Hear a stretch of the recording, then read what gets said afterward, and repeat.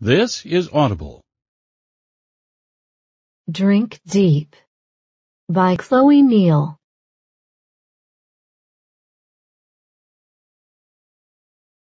Chapter 10.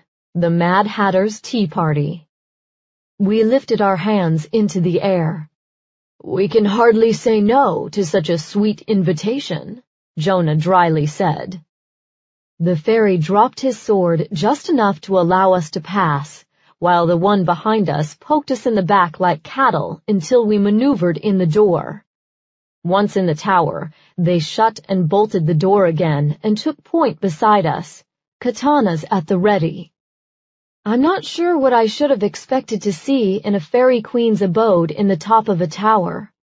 Ancient dreary furnishings encased in a thick carpet of dust and spider silk? A broken mirror? A spinning wheel? The round room was larger than it should have been, given the narrowness of the tower, but it was tidy and decorated with simple-hewn wooden furnishings. A canopy bed sat across the room, its round fluted columns wrapped in flowering vines that perfumed the air with scents of gardenias and roses.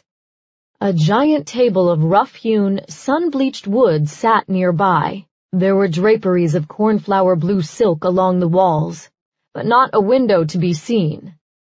What I thought was a delicate chandelier hung from the ceiling. On closer reflection, I realized it was a cloud of monarch butterflies. There were no bulbs in the chandelier, but it glowed with a golden, ethereal light. And katanas weren't the only weapons in play. As I suddenly heard the echoing sound of a lullaby placed on an antique child's instrument, the pressure in the room changed. A panel of wispy fabric was moved aside on the canopy bed, and she emerged. The fairy queen was pale and voluptuous, with wavy strawberry blonde hair that fell past her shoulders. Her eyes were dusky blue, and she was barefoot, dressed in a gauzy white gown that left nothing of her curvy form to the imagination. A crown of laurel leaves crossed her forehead, and a long, ornate locket of gold rested between her breasts.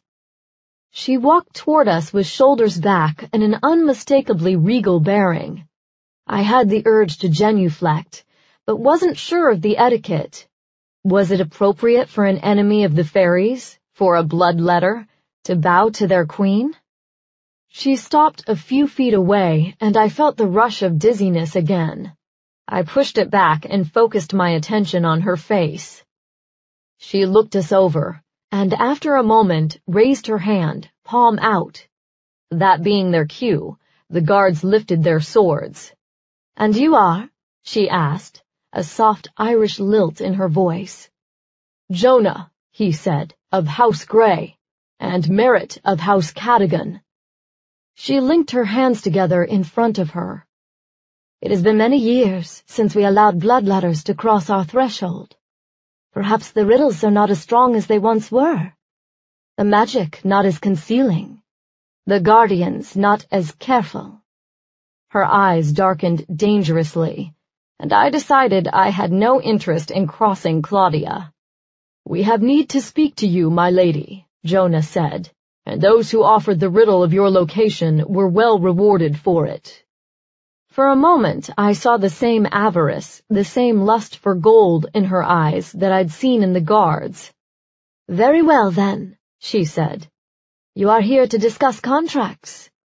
It seems money is all vampires and fae have to speak about these years."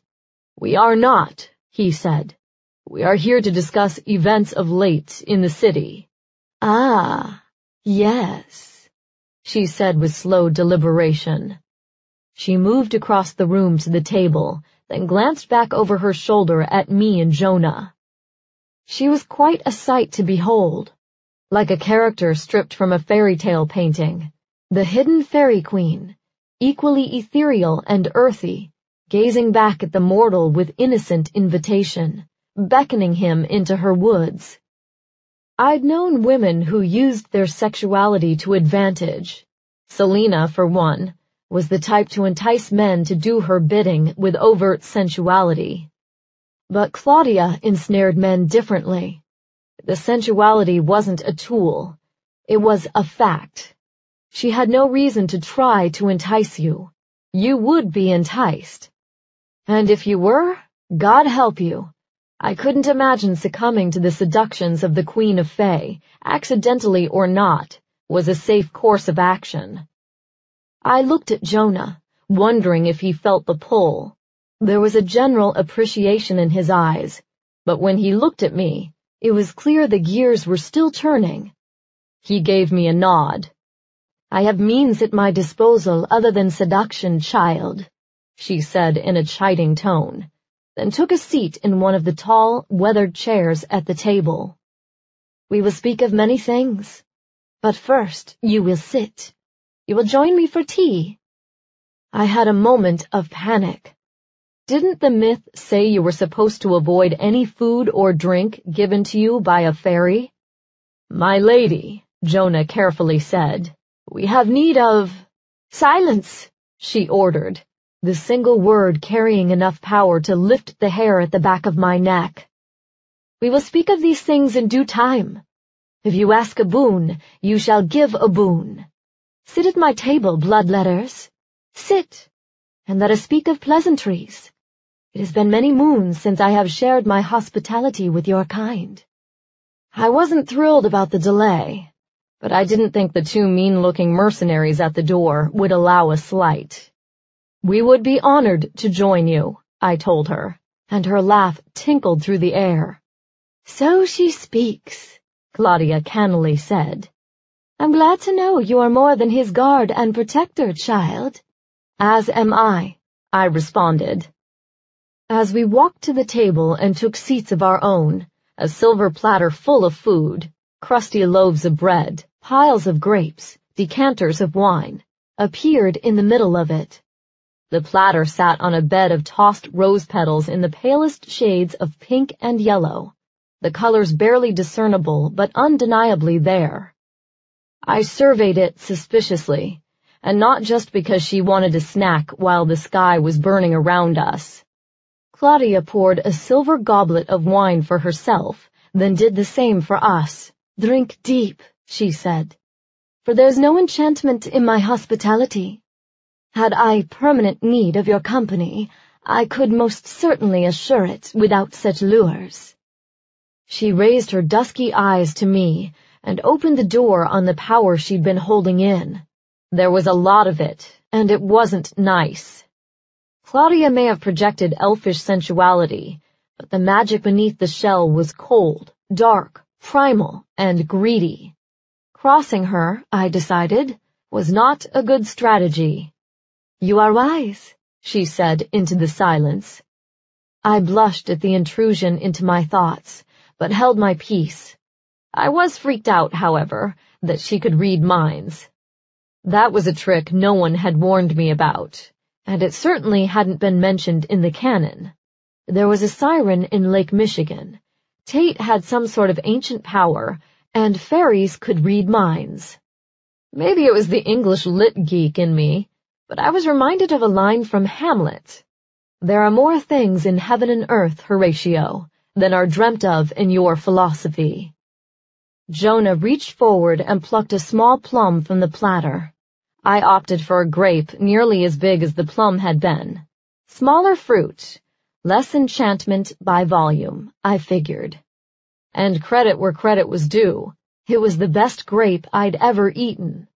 As sweet as a grape could be, with a flavor that sang of springtime and sunshine and sun-kissed skin. If this was enchantment, sign me up. Claudia glanced between me and Jonah. "You are lovers, I think."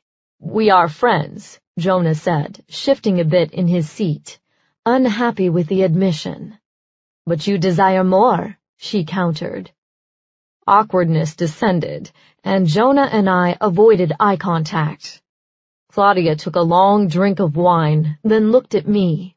"You are hesitant, for you have lost your king." I caught Jonah's rueful expression out of the corner of my eye. The grape turned bitter in my mouth. "The master of my house," I corrected. "He was killed." "I knew the true master of your house, Peter of Carrigan." He did a service for my folk, and he was rewarded in the manner of our people. He was given a jewel of great repute and fortune. It was nestled in the eye of a dragon. I'd seen that reward in Ethan's apartment. It was an enamel egg, around which was curled a sleeping dragon. The dragon's eye was a great, shining ruby. Ethan had kept the treasure in a glass case. The dragon's egg came to Ethan after Peter died. He treasured it. The memory tightened my gut, and I forced myself to keep talking, to keep the tears walled away. But I was told the egg was a gift to Peter Cadogan from Russian royalty. Claudia smiled faintly. The worlds of the Fae are not limited by human boundaries. We are royalty, regardless of our environs. King or Tsar, Queen or Tsarina. I have known many in my time. That must have been fascinating, Jonah said, but Claudia was unmoved. We care little for politics, for shifting of alliances and changing of guards. They do no service to longevity, to loyalty, to honor. She looked away, staring blankly across the room. As she did, the food on the table disappeared again, leaving only the scattering of rose petals behind. I reached out and traced my finger across one. I wasn't sure about the food, but the petal was definitely real. The lives of humans are transient, she said. You connect yourselves to them, and you can only expect the same of your own lives. That's why we're here, Jonah reminded her. I assume you know about the sky. I noticed he kept his tone light, carefully not mentioning the fact that my de facto master had sent us here to accuse Claudia of being behind the transformations. The sky is no concern of yours. It is when the sky is burning and humans believe vampires are responsible. And now the water has darkened for the second time. She arched a delicate eyebrow. The problems of humans have nothing to do with the sky, nor are they reflected there. Jonah and I stared a glance. Was she unaware? Had she not looked outside? Although now that I thought of it, I couldn't hear the crash of lightning in the tower. That was odd. I stole a glance at the guards and checked their expressions. A bit of guilt, I thought. Maybe a little malice. Maybe they'd dissuaded her from opening the door, shielded her from the happenings outside, not unlike Rapunzel in her tower. "Milady," Jonah said, "with all due respect, you may wish to look outside and see the world for yourself. The sky isn't normal, and we don't know why." There was indecision in her eyes, only for a second, but still there. The debate whether to acknowledge a vampire and look foolish, or refuse Jonah's request and risk discovering the same information later. "It is not so easy as that," she said. "I cannot look outside. The rules of your world do not apply here. Not to me." What rules? I wondered. She slid me a disdainful glance. "I am an ancient one, child. I have lived more lifetimes than you can even conceive. But we are not an immortal race. I survive in my tower because I am protected here." Not unlike the portrait of Dorian Gray, I thought. That explained why she didn't know about the sky. "Nevertheless," she said, "I have companions to advise me of matters of which I should be aware." She offered a nasty look to the guards, then strode across the room to a table. She picked up a clear glass orb the size of a grapefruit and held it in front of her at chest height. She closed her eyes and began to murmur words beneath her breath. The language wasn't one I'd heard before, but the room filled again with dusty magic, the magic of ancient books and antique tapestries. Slowly, she released her hands, and the sphere floated in the air in front of her, spinning slowly on an invisible axis. She opened her eyes again and watched it spin. Whatever she saw there, she didn't like it. Her eyes widened, and she let out a banshee-esque scream. The spell broken, the globe hit the floor and shattered into a spill of glass. "The sky is bleeding," she said, then flipped her head around, strawberry locks framing her face, to glare at her guards. They cowered at her murderous expression. "I have seen it," she said. "I have seen the bleeding sky, the dark water. The city drips of elemental magic, and you thought not to tell me?" The guards looked at each other. "My lady," one quietly began, "we only just learned, and we didn't want to concern you." "You didn't want to concern me?" "We are the sky folk. We master the moon and sun." "You didn't think I should be called upon?" My stomach fell, and not just from the burgeoning magic in the room. This was our third attempt to contact the supernatural dots, and we still hadn't managed to do it. Not only had the fairies not caused the sky to change, the Queen hadn't even known about it. "My lady," began the other guard, but Claudia held up a hand. She closed her eyes, her expression pained. "Is she unspelling it?" I whispered, hope rising in my chest. Jonah shook his head. "I don't think so." After a moment, she opened her eyes. "There was a time when the Fae were free to roam," Claudia said, "before magic was forbidden. When the world was green. The world is no longer green, and I am relegated to my tower. Those years have passed, and the Fae hardly remember the shape of the green world. They become entangled in human drama, just as you do. They believe they know how to survive. Am I no less to blame? The world moves slowly here, and on occasion I forget the meadow and the field." Without ceremony, she strode across the room to the guards, the gauzy fabric shushing against the stone with each step. She reached the first guard, the man, took his katana in hand, and before I could even grip the handle of my sword, she whipped it through the air.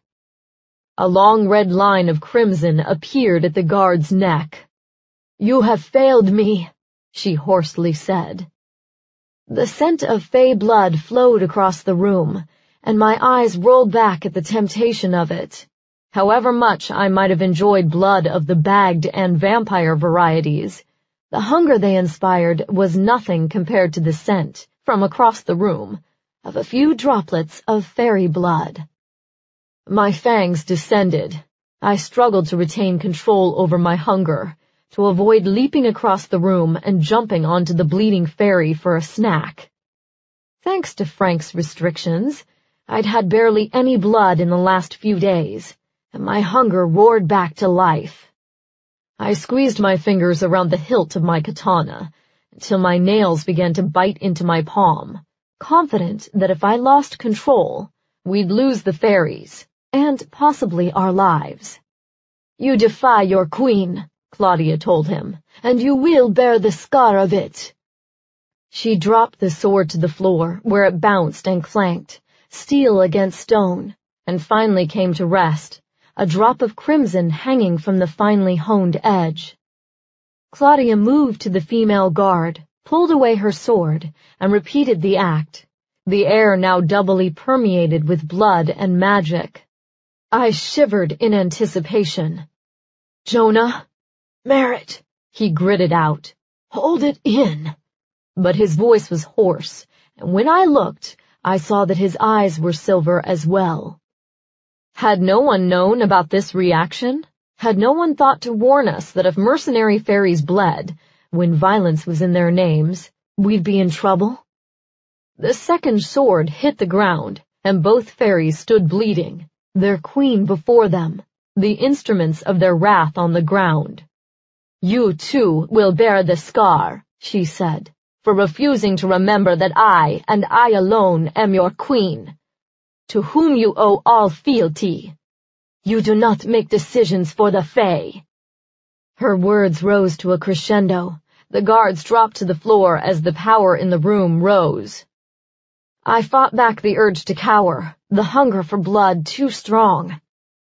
I took a step. That first step taken, the second, third, and fourth were easier, and I was nearly to the fairies, and the scent was delectable. "Merritt, no!" Jonah called out my name, but I crossed the room so quickly that the fairy had no time to react, only to struggle in my arms as I moved in for a bite. I was there and at his throat, my teeth bared and ready to strike, and it wasn't an insult or a threat or a risk to his life. It was flattery, a compliment to the blood that coursed through his veins, liquid gold in its worth, but Claudia would have none of it. "Bloodletter!" she cried, and without warning, I was in the air and flying across the room. I hit the stone wall behind me with energy enough to force the air from my lungs and the bloodlust from my body. My head rung, my body aching, chest heaving with the effort of pulling in air. I put a hand on the floor and just managed to raise my head enough to see her striding toward me. "You dare to seek the blood of the Fae in my home, in my tower?" Claudia was furious, her eyes black with it, and she strode toward me with such anger there was little doubt about what she'd do when she reached me. But then she was blocked from view. Jonah stepped between us, his katana outstretched. "You touch her, and I will strike you down. The repercussions be damned." If I hadn't already been on the ground, you could have knocked me over with a feather. "You defy me, bloodletter?" "I defy anyone who would seek to harm her. We have advised you of things no one else would, and you have had your fun with us. We leave you here with the scales balanced. And besides, she is a bloodletter, and that makes her kith and kin to me. You would do the same, have done the same, to protect your own." My head was reeling with the truth of that one. "She attacked my guard," Claudia persisted. "Because you baited her with blood and violence, and you attacked her in kind. We are even. As master of the sky, you will see it is just." Silence, and then a nod. "I will spare your life on this day because you speak the truth. Let it be recorded that I have no quarrel with you or yours." The deal struck. Jonah reached out a hand to me, and when I took it, he pulled me to my feet. Every bone and muscle ached, and the room was still spinning, although I wasn't sure if that was an aftershock of the bloodlust, the throw, or the magic that still peppered the room. He scanned my face for injuries. "You okay?" "I'm fine." "Heed this, bloodletters," Claudia said. "There was no enchantment. The sky is not turned because someone wished it, because someone spelled it for revenge or love or power. If you look to the sky, you see the symptom, not the effect." "Then what caused this symptom?" Jonah said. "That would be a question for those who did it, eh?" As I'd seen with the guards, Jonah was kind, but not especially patient, so I stepped in. "Do you have any idea who that might have been? The humans are growing restless, and the mayor seeks to punish us for transgressions that aren't our own." "The punishment of bloodletters is no interest of mine." "More than vampires are affected," Jonah persisted. "The lake pulled magic from others in the city, from the nymphs, from the sorcerers. It was dangerous and created trouble for everyone. I am queen of the Fae, bloodletter, not a waif who seeks the blood of others to survive. I have knowledge of sky and mastery over it. I have legions of Fae at my command and Valkyrie to ride with them. Do not dare to tell me what is and is not dangerous." She sighed and strolled back to the table where she took a seat. "The sky has not been burned by me or mine. There is magic on the wind, old magic, ancient magic, and we will not stand aside while that magic destroys the world." My heart began to beat again. That was a clue I could work with. "Meaning?" Jonah asked. Claudia smiled grimly. "Meaning we would destroy meadow and field ourselves before allowing for its piecemeal destruction. You can't destroy the city because you don't like the direction it's taking. If we destroy the city, It is only because that destruction is inevitable, and we seek a merciful inferno over a moldering decay. Leave now, she said, rising from the table and walking back to her bed and sitting upon it. I have tired of you. The guards moved toward us, malice in their eyes. I had offended their queen, and it was time to pay up. But Claudia spoke again before we could move. Vampires. We looked back. The city is unbalanced, she said. Water and sky reveal that imbalance. If you are to save it, you must do this. Find the illness and return the balance. Her eyes turned cold and dark again. For if you do not, then we must, and I submit you will not like our cure. I had no doubt she was right. Chapter 11. Dear John. We made it out the door and down the steps, my head pounding, but the body ache nearly gone. Some nights it did pay to be a quickly healing vampire, fairy angst notwithstanding. The blood-red sky was now dotted with angry storm clouds, and lightning still flashed in great glowing arcs. Not thrilled about being its target, we decided to debrief in my car. We walked through the chill air and damp grass and back to my Volvo. We moved silently, the air between us charged by what he'd done, and my mixed feelings about it. It was definitely good to be alive, but I had a bad track record with self-sacrifice. Ethan had stepped in front of a stake meant for me because he'd had feelings for me. Had Jonah done the same? I decided to focus on my dangerous actions instead of his heroic ones. I am so sorry, I told him when we climbed inside. Frank's rationing blood, but even beyond that, the hunger was overpowering. I've never felt anything that strong. Even my first hunger, during which I'd launched myself at Ethan, hadn't been that bad. The guard had come a lot closer to being fang-marked. The receiver cut back on your blood supplies? Is he trying to incite riots? Or make us go crazy and attack the first supernaturals in sight?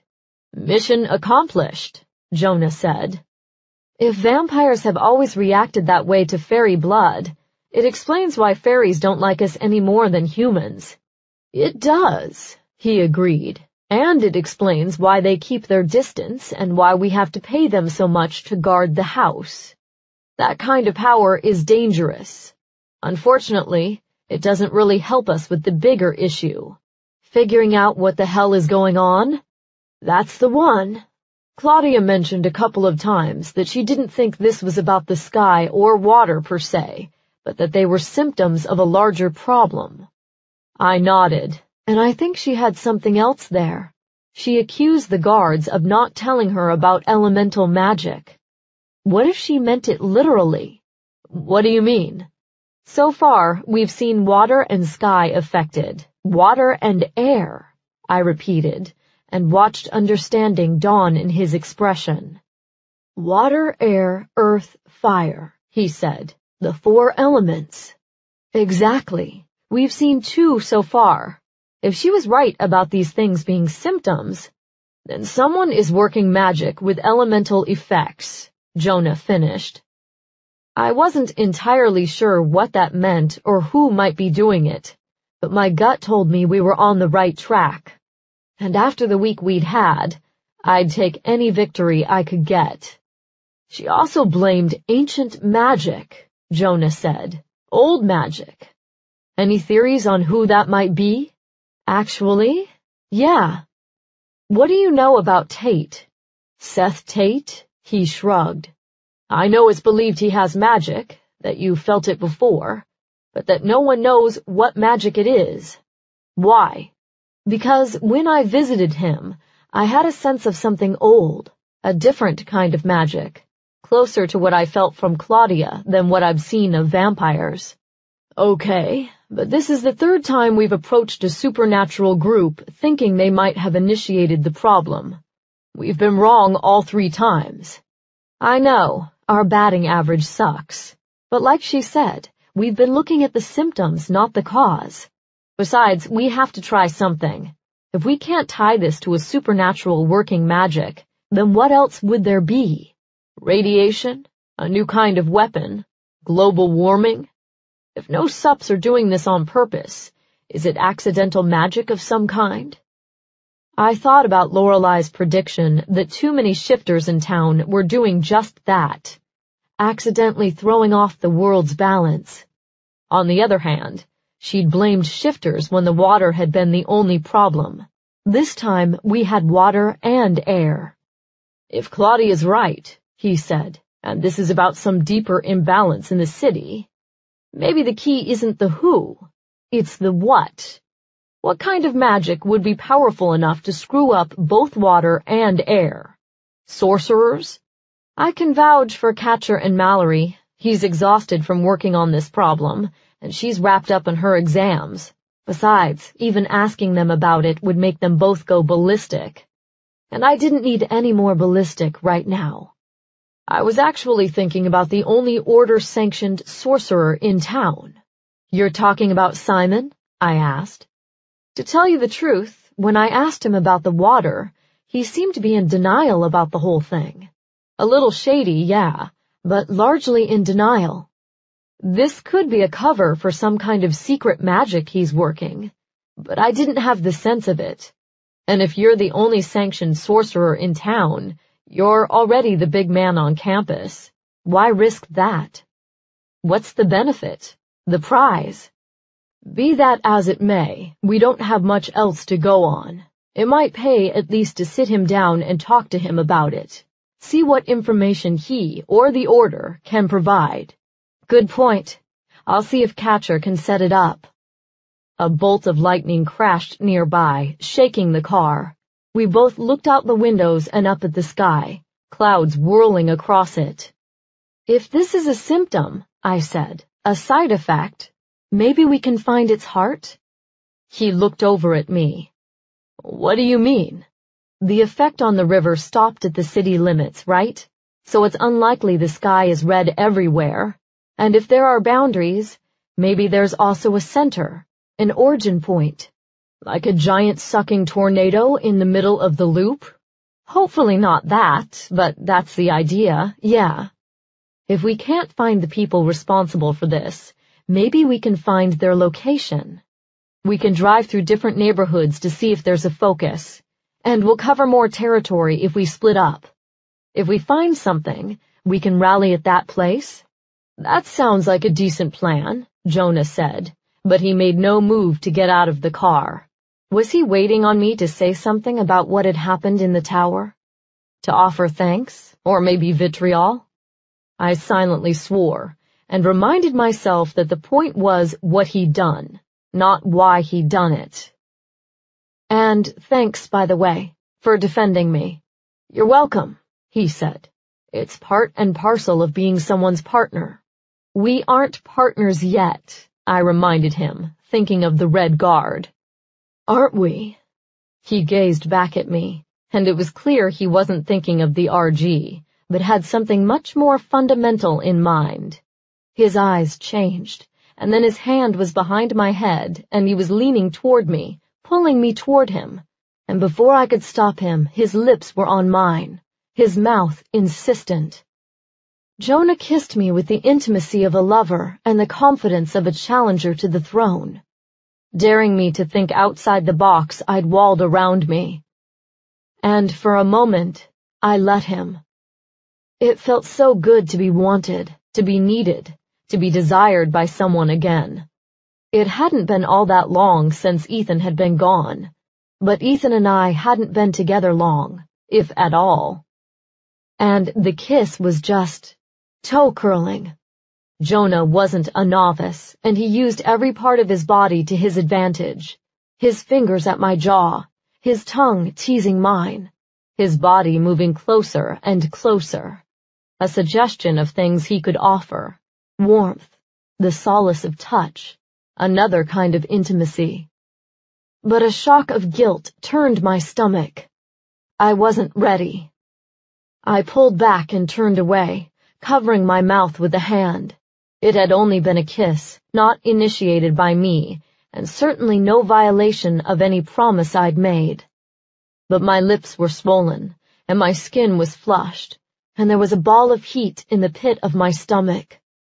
However unexpected it may have been, and however long Ethan may have been gone, my reaction felt like a betrayal to his memory. "You're not ready," he quietly said. "I'm not. I'm sorry, but I'm not." His next words surprised me nearly as much as the kiss had. "No, I'm sorry," he said. "I shouldn't have pushed. It's just, I didn't expect this. I didn't expect to find a connection." I looked back at him again, my heart racing at the desire in his eyes and the sudden sense of panic that tightened my chest. "I am flattered, really, but—" He held up a hand and smiled gently. "You don't have to apologize. I took a chance, and the timing isn't right. No harm, no foul." He cleared his throat, then nodded confidently. "Let's just forget the temporary humiliation and get back to work." "You're sure?" "I'm sure," he said with a nod, and pulled out his phone, a shiny gold wafer, to check in with Scott Gray. I did the same and sent a message to Kelly, advising her that we hadn't discovered anything helpful, and that Claudia apparently hadn't even known about the sky. Her response chilled me. Protesters doubled because of sky, all vamps on guard, extra ferries at gate, National Guard called, humans believe apocalypse imminent, was the immediate follow-up. I muttered a curse. "What?" Jonah quietly asked, but I held up a hand while I typed out a response to Kelly. "Return home?" I asked her, "or keep looking?" "Crisis being managed," she responded. "Keep looking." I could definitely keep looking. It was the finding that was proving difficult. The message sent, I tucked the phone away again and updated Jonah. "Humans think the end is near," I told him. "The protesters at Chicagoland House have doubled again." Alarm flashed in his eyes. "Do we need to get back?" "Kelly says she's on it and wants us to keep looking." "Do you think you could have Scott make a call? Maybe send some guards over?" He answered without hesitation, sending an immediate message on his phone. "Done," he said after a moment, pushing the phone away again. "Scott is advised. Gray House is quiet, and he'll contact Kelly and offer up some friends." Cadogan House didn't have any alliances with other houses in Chicago. Maybe we could make an ally of Gray House, even if the circumstances weren't ideal. "I'll go back to the Loop. I'll search there for something that looks like a focus, and I'll stick close to the water in case there's some link we don't know about between the water and sky. Why don't you drive around this part of town? Hit the rest of the Gold Coast and Jackson Park. Call me if you find anything." He nodded. "Sure," he said, then climbed out of my car and into his. I felt awkward leaving him after the kiss, but what else could I do? There was only so much a girl could accomplish in a night. Once I was on my way to the Loop, I turned the heat to maximum. Even though I'd felt a little claustrophobic in the tower, there was something weirdly soothing about cranking the heat on a cold night. There had been cold nights during grad school, nights when Mallory had been late at work or on a date with some law firm or financial services cutie, when I'd taken a study break by climbing into my car and driving across the city. I knew which roads had less traffic and relatively few lights, and I'd use the drive to zone out, to forget myself, to forget everything except the road in front of me. Occasionally, I'd bring along an audiobook, the 12th or 13th installment in some long-running mystery or action series I couldn't seem to stop buying, even as the books became formulaic copies of the ones that came before. I'd crank up the sound just as I had the heat, and I'd drive across Chicago, sometimes into Indiana, sometimes into Wisconsin, sometimes into the Illinois countryside, to have a little time away. This, of course, wasn't one of those times.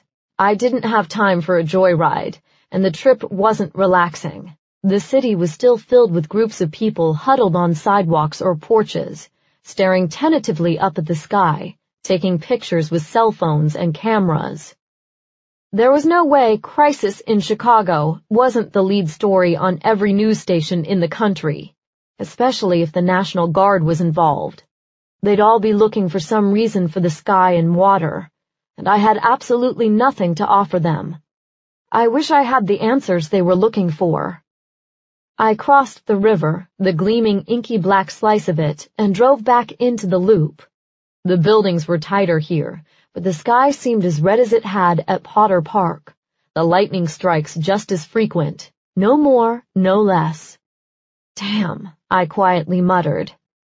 It was probably one of the few times anyone other than a meteorologist or storm chaser had rued the absence of a giant sucking tornado, as Jonah had put it, in a populated area. But it would have given me an answer, and those were few and far between these days. Instead, there were questions. Questions about me. Questions about sorcerers. Questions about the house and its staff. Questions about the city and whether they trusted us to live our own lives without our constant reassurances that we meant them no harm.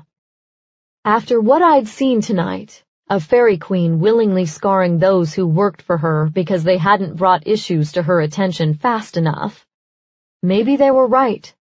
Maybe we shouldn't be trusted. God, I was beginning to depress myself. Without any better option, I pulled over into a parking space and turned off the car. The city was relatively quiet, but the night still carried a quiet buzz. There was an energy in Chicago. Even if we weren't the city that didn't sleep, we certainly were the city that never rested. Thinking a katana was a little too lightning rod for my taste, I unbuckled the sword and left it in the car. Humans were already afraid of us. There was no point in riling them up when we had other problems to address. I was a block from State Street, so I walked over to it, sticking close to the edge of the buildings while looking for anything that might be amiss. The streets were relatively empty except for bar hoppers and folks scanning the sky for meteors or aliens or some other explanation for its color. I followed State to the river, noting the strange tingle of its increasingly powerful magical vacuum, and walked across the bridge, stopping in the middle to take a look. The river stretched out in front and behind me, a frozen black artery through downtown. The sky was uniformly red above. Heavy clouds also tainted red by whatever. The side effect of some curse, some ancient charm, some bitter hex. Unfortunately, I had no clue. If there was a focus, I hadn't found it. Nothing seemed any different out here. There were no sorcerers casting spells upon the sky. No fire-breathing dragons. Tate, as far as I was aware, hadn't escaped into the loop to transfix us all with his strange magic. While none of those developments would have been exactly welcome, at least they would have been developments, hints of answers. I walked back toward my car, pausing at a bus stop and sitting down on the empty bench. The city was undergoing natural disasters with no obvious cause, and apparently these were the only symptoms of some larger issue. How was I supposed to figure this out? Vampires could sense magic, but only if it was really close by. This was way beyond my expertise. I needed a diviner, the witches who walked around with forked branches and searched out hidden springs. Except, I needed one for magic. I sat up straight and pulled out my phone, and since he was the closest thing to a water witch I had, I dialed up Catcher. "You're still alive. Last time I checked. And here's a fact to add to your database. Fairy blood turns vampires batshit crazy." I heard the creak of his chair as he sat up. "You shed fairy blood?" "Actually, no. Claudia, the queen, got irritated with her guards. They hadn't filled her in on the sky yet." He made a low whistle. "Since the sky is still red, I assume the fairies weren't the problem." "They were not. That's 3 strikes. The water sups didn't mess with the water. The sky sups didn't mess with the sky.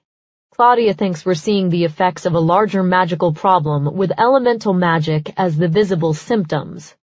I heard his sigh through the phone. Elemental magic, he said. I should have put 2 and 2 together. I should have thought about that. My heart raced. Were we getting somewhere? Did he have an answer?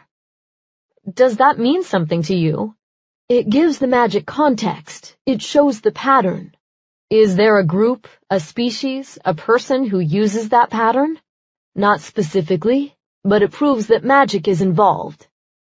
I rolled my eyes. Hadn't we already figured out magic was involved?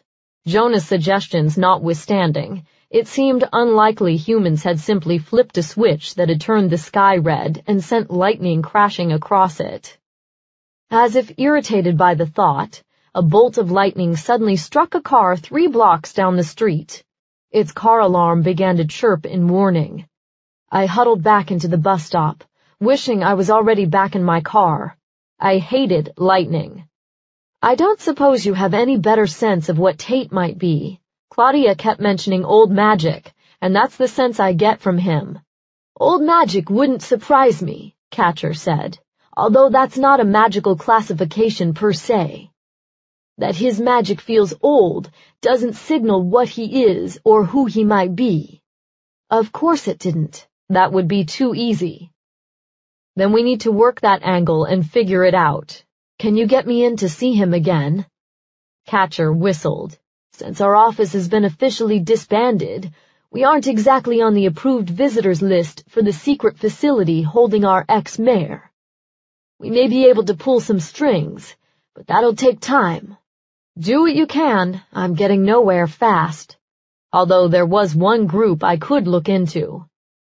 I know this question is going to hurt, but I need an answer regardless. What about the order? I gnawed my lip in anticipation of a snarky response, but that's not what I got back. Catcher had changed his tune. I've been racking my brain, he said, and I could hear that in the hoarse exhaustion in his voice. But I can't come up with any way they're involved. I just don't know what advantage they'd see in doing this. They may be naive, but they aren't evil. What about Simon? I don't know how Simon spends his days, Merritt, other than monopolizing all of Mallory's time and every ounce of her mental energy. She seems to be the #1 focus of his attention. Besides, he's king of the city right now. Why cause trouble? I had the same thought. Keep your people calm and off Simon's radar. He may seem mild-mannered, but he's still a fully trained member of the Order, and vampire interference will only piss him off. Let me look into it.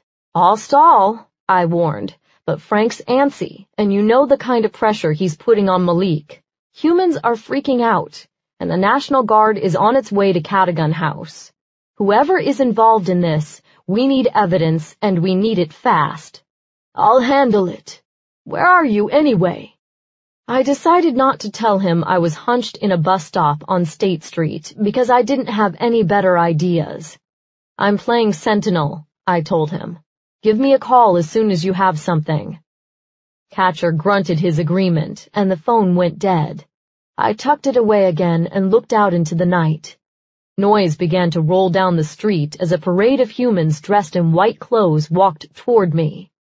They carried white poster board signs announcing the apocalypse and recommending Bible passages for immediate consideration. The warnings were scrawled in blood-red paint, drips marking the edges of the letters. They'd painted signs in a hurry, frantic to make a difference before it was too late. Before vampires destroy the world, I quietly muttered. The humans might be right about the end of the world. That wasn't exactly information I was privy to. But I was pretty confident they'd have more than words for me if they caught me out here alone, so I hunkered back into the corner and watched as they passed. A Greek chorus warning of the coming tragedy. A few minutes later, they disappeared from view and the street was quiet again. I stood up and stretched my legs, but just as I prepared to leave the bus stop, a streak of white lightning shot across the sky and rain began to pour down in heavy sheets. Of course it would rain, I muttered. I stood in the doorway of the bus stop for another few moments, rain splashing onto my boots, waiting for a break in the downpour and wishing, once again, that Ethan had been here with me. He'd know what to do, have some plan of attack in mind. I knew this burden was mine to bear. I just hoped I had the brawn to carry it and the brains to figure it out. As quickly as it had begun, the rain slowed and stopped. As I stepped onto the street, I caught scents of water and city and sulfur, but there was something else. The smells of lemon and sugar, the same scents I'd caught around Tate. Claudia thought the magic was old, and now the rain smelled like Tate? That couldn't just be coincidence. Dawn was approaching, but I knew exactly where I needed to go tomorrow night. Hopefully my grandfather's name still carried some cachet, and they'd be able to get me in to see Tate again. Still afraid of the lightning, I sprinted back to my car, my skin buzzing from the ozone in the air. I'd only managed to put the key in the lock when the barrel of a gun was pushed against my cheek. "Hello, Merritt," McKettrick said pleasantly. "Long time no see." Chapter 12. Happiness is a Warm Gun. I looked down at the dark, cold steel now pointed at my chest. The weapon was longer and stockier than a handgun, closer in shape to a sawed-off shotgun with a single wide barrel. I glanced up. McKettrick smiled smugly. He was a handsome man, with short dark hair, sculpted cheekbones, and a body that wouldn't quit. His eyes were wide and exotic-looking, but his mouth was twisted with cruelty, and there was a new scar across his upper lip that hadn't been there the last time I'd seen him. "Hands in the air, please," he pleasantly said. For the second time in a night, I lifted my hands into the air. Ironic, wasn't it, that I'd left my sword in the car so I wouldn't scare off any humans? And here he was, pointing a gun at my chest. "McKettrick," I said by way of greeting. "Could you move that gun, please?" "When it's so effective at getting your attention, I don't think so. And in case you have any thought of taking a shot for the good of the cause, we're using a new variety of bullet, something a little less iron and steel, something a little bit woodier. A new process that combines the shock of a bullet with the chemical reaction of aspen. It's proven very effective." A chill ran through me. If he'd managed to turn aspen wood, the one thing that shot through the heart of a vampire would turn us to dust, into bullets, and he knew it was effective. How many vampires had died in the testing? "Is that how you got the scar?" I wondered aloud. His upper lip curled. "I am none of your concern." "You are when you've got a gun pointed at me," I said, and mulled my options. Trying to knock the gun from his hand with a well-timed kick might be successful, but he was former military and undoubtedly skilled at hand-to-hand. Besides, the might carried a pretty high risk that I'd take a sliver of aspen to the heart and end up a cone of ashes. There was also a pretty solid chance he had minions waiting in the wings with similar weapons. There'd been too much death lately, so I quickly decided playing martyr wasn't an option. Instead, I opted to gather what information I could. "I'm surprised you're out tonight," I told him. "Shouldn't you be warning folks about the apocalypse? Or maybe hanging out with the mayor? We saw you at the press conference. She's a woman with a plan for the city. She's a moron who's easily manipulated." He smiled. "Your words, not mine. Although she certainly has proved receptive to my position on vampires." "So I've seen. I assume you're one of the brains behind the registration law." "I'm not a fan," he said. "Really? It seemed like keeping close tabs on our activities would be right up your alley." "That's only short-term thinking, Merritt. If you allow supernatural aberrations to register themselves, you condone their existence," He shook his head like a lecturing pastor. No, thank you. That's a step in the wrong direction. I wasn't really eager to hear what McKettrick thought the right direction for the city might be, but he didn't afford me the luxury of his silence. There's only one solution for the city, cleaning it out, ridding it of vampires. That solves the apocalypse problem. In order to clean up the city, we need a catalyst. If we rid the city of a vampire who's known to the public, we might be able to make some headway. My stomach sank. McKettrick wasn't just looking to kick vamps out of the city. He wanted to exterminate them, starting with me. With the gun pointed at me, I didn't have a lot of options. I couldn't grab my cell phone, and calling out for humans within hearing range would only put them in the line of fire. I couldn't take that risk. With my increased vampire strength, I might be able to best McKettrick in hand-to-hand combat, but he rarely traveled alone.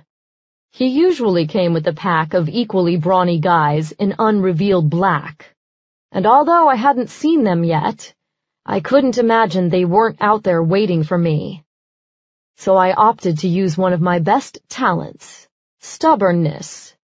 What exactly do you think taking me out is going to accomplish? You're only going to piss off vampires and incite humans who don't want murder in their city. McKettrick looked hurt by the accusation. That's incredibly naive. Sure, there may be a few in Chicago who don't realize the breadth of the vampire problem, but that's what this is all about. People need something to rally around, Merritt. You're the rallying point. You mean the ashes all become? You know that's all that will be left, right? A cone of ashes there on the sidewalk. I gestured down at the concrete below us. It's not as if you'll be standing over the dead body of a fallen vampire.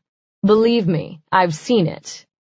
I said a silent prayer of apology to Ethan's memory for my callousness, but given the twitch in McKettrick's jaw, I kept going. It'll look more like you emptied a vacuum cleaner than staked a vampire, and that's not exactly going to make great television. You aren't even on the front lines. What is that supposed to mean? It means there's a mess of humans outside Chicagoland House right now protesting our existence, and the National Guard is on its way. Why aren't you out there with them, getting to know them, recruiting like-minded souls? Oh, I said, nodding my head. I get it. You don't really like people any more than you like vampires. You just like playing the hero, or what you imagine to be a hero. I personally don't think genocide is terribly heroic. He slapped me across the cheek, hard enough to make my head ring, and I immediately tasted blood. I will not, he menacingly said, stepping even closer to me. Let some little fanged bitch turn me from my mission. My anger, aided by my knife-edged hunger, began to spread through my limbs in a gloriously warm rush that pushed the chill from my bones. Your mission? Your mission is murder, McKettrick, plain and simple. Let's not forget that. And I'd reckon that what you know about me, or vampires, would fit on the head of a pin. Check the sky, he said, pushing the barrel of the gun into my chest. You think that doesn't have something to do with you? Actually, it has nothing to do with us, I told him, but spared him the details about the other groups it might have had something to do with. There was no point in putting them on McKettrick's radar, too. How could it not have something to do with you? What else could be responsible for this? Global warming? I suggested. Have you recycled today? That earned me a punch in the stomach that put me on the wet ground on my knees. I coughed a little, exaggerating the injury. It had definitely hurt, but not that bad.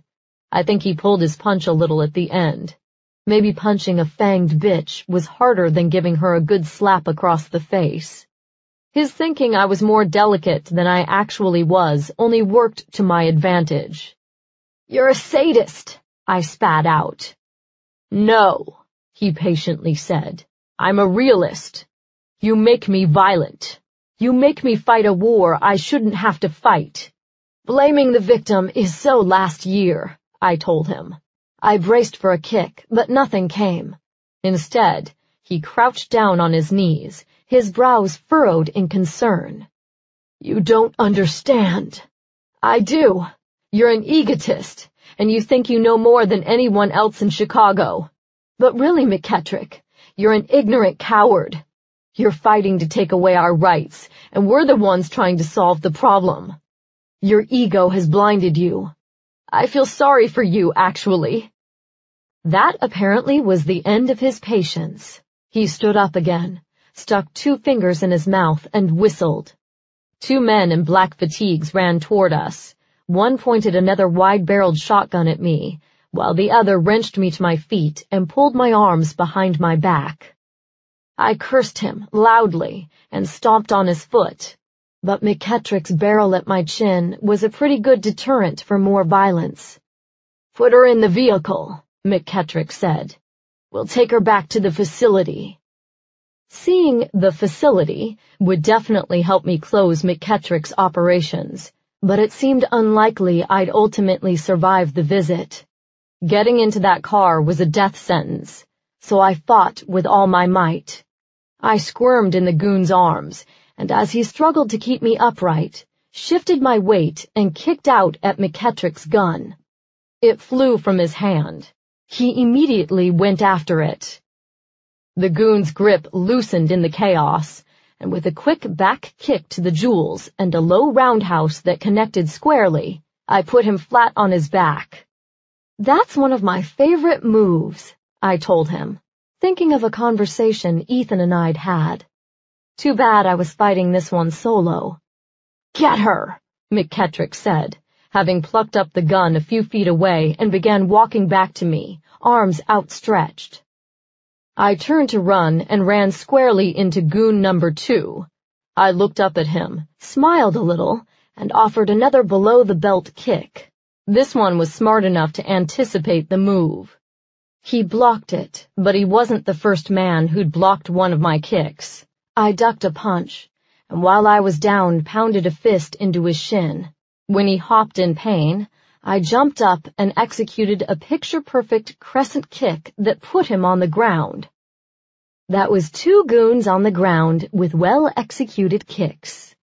But I didn't even have time to enjoy the victory before a jab to my kidney put me on the ground again. I looked behind me. McKettrick stood there, gun outstretched, arms shaking with obvious fury. I have had it with you, he said, trigger finger shaking. After being beaten down by Selena on another rainy night, I'd made a promise to myself. So I stood up and gazed back at him, forcing myself to look calm and locking my legs so they didn't tremble.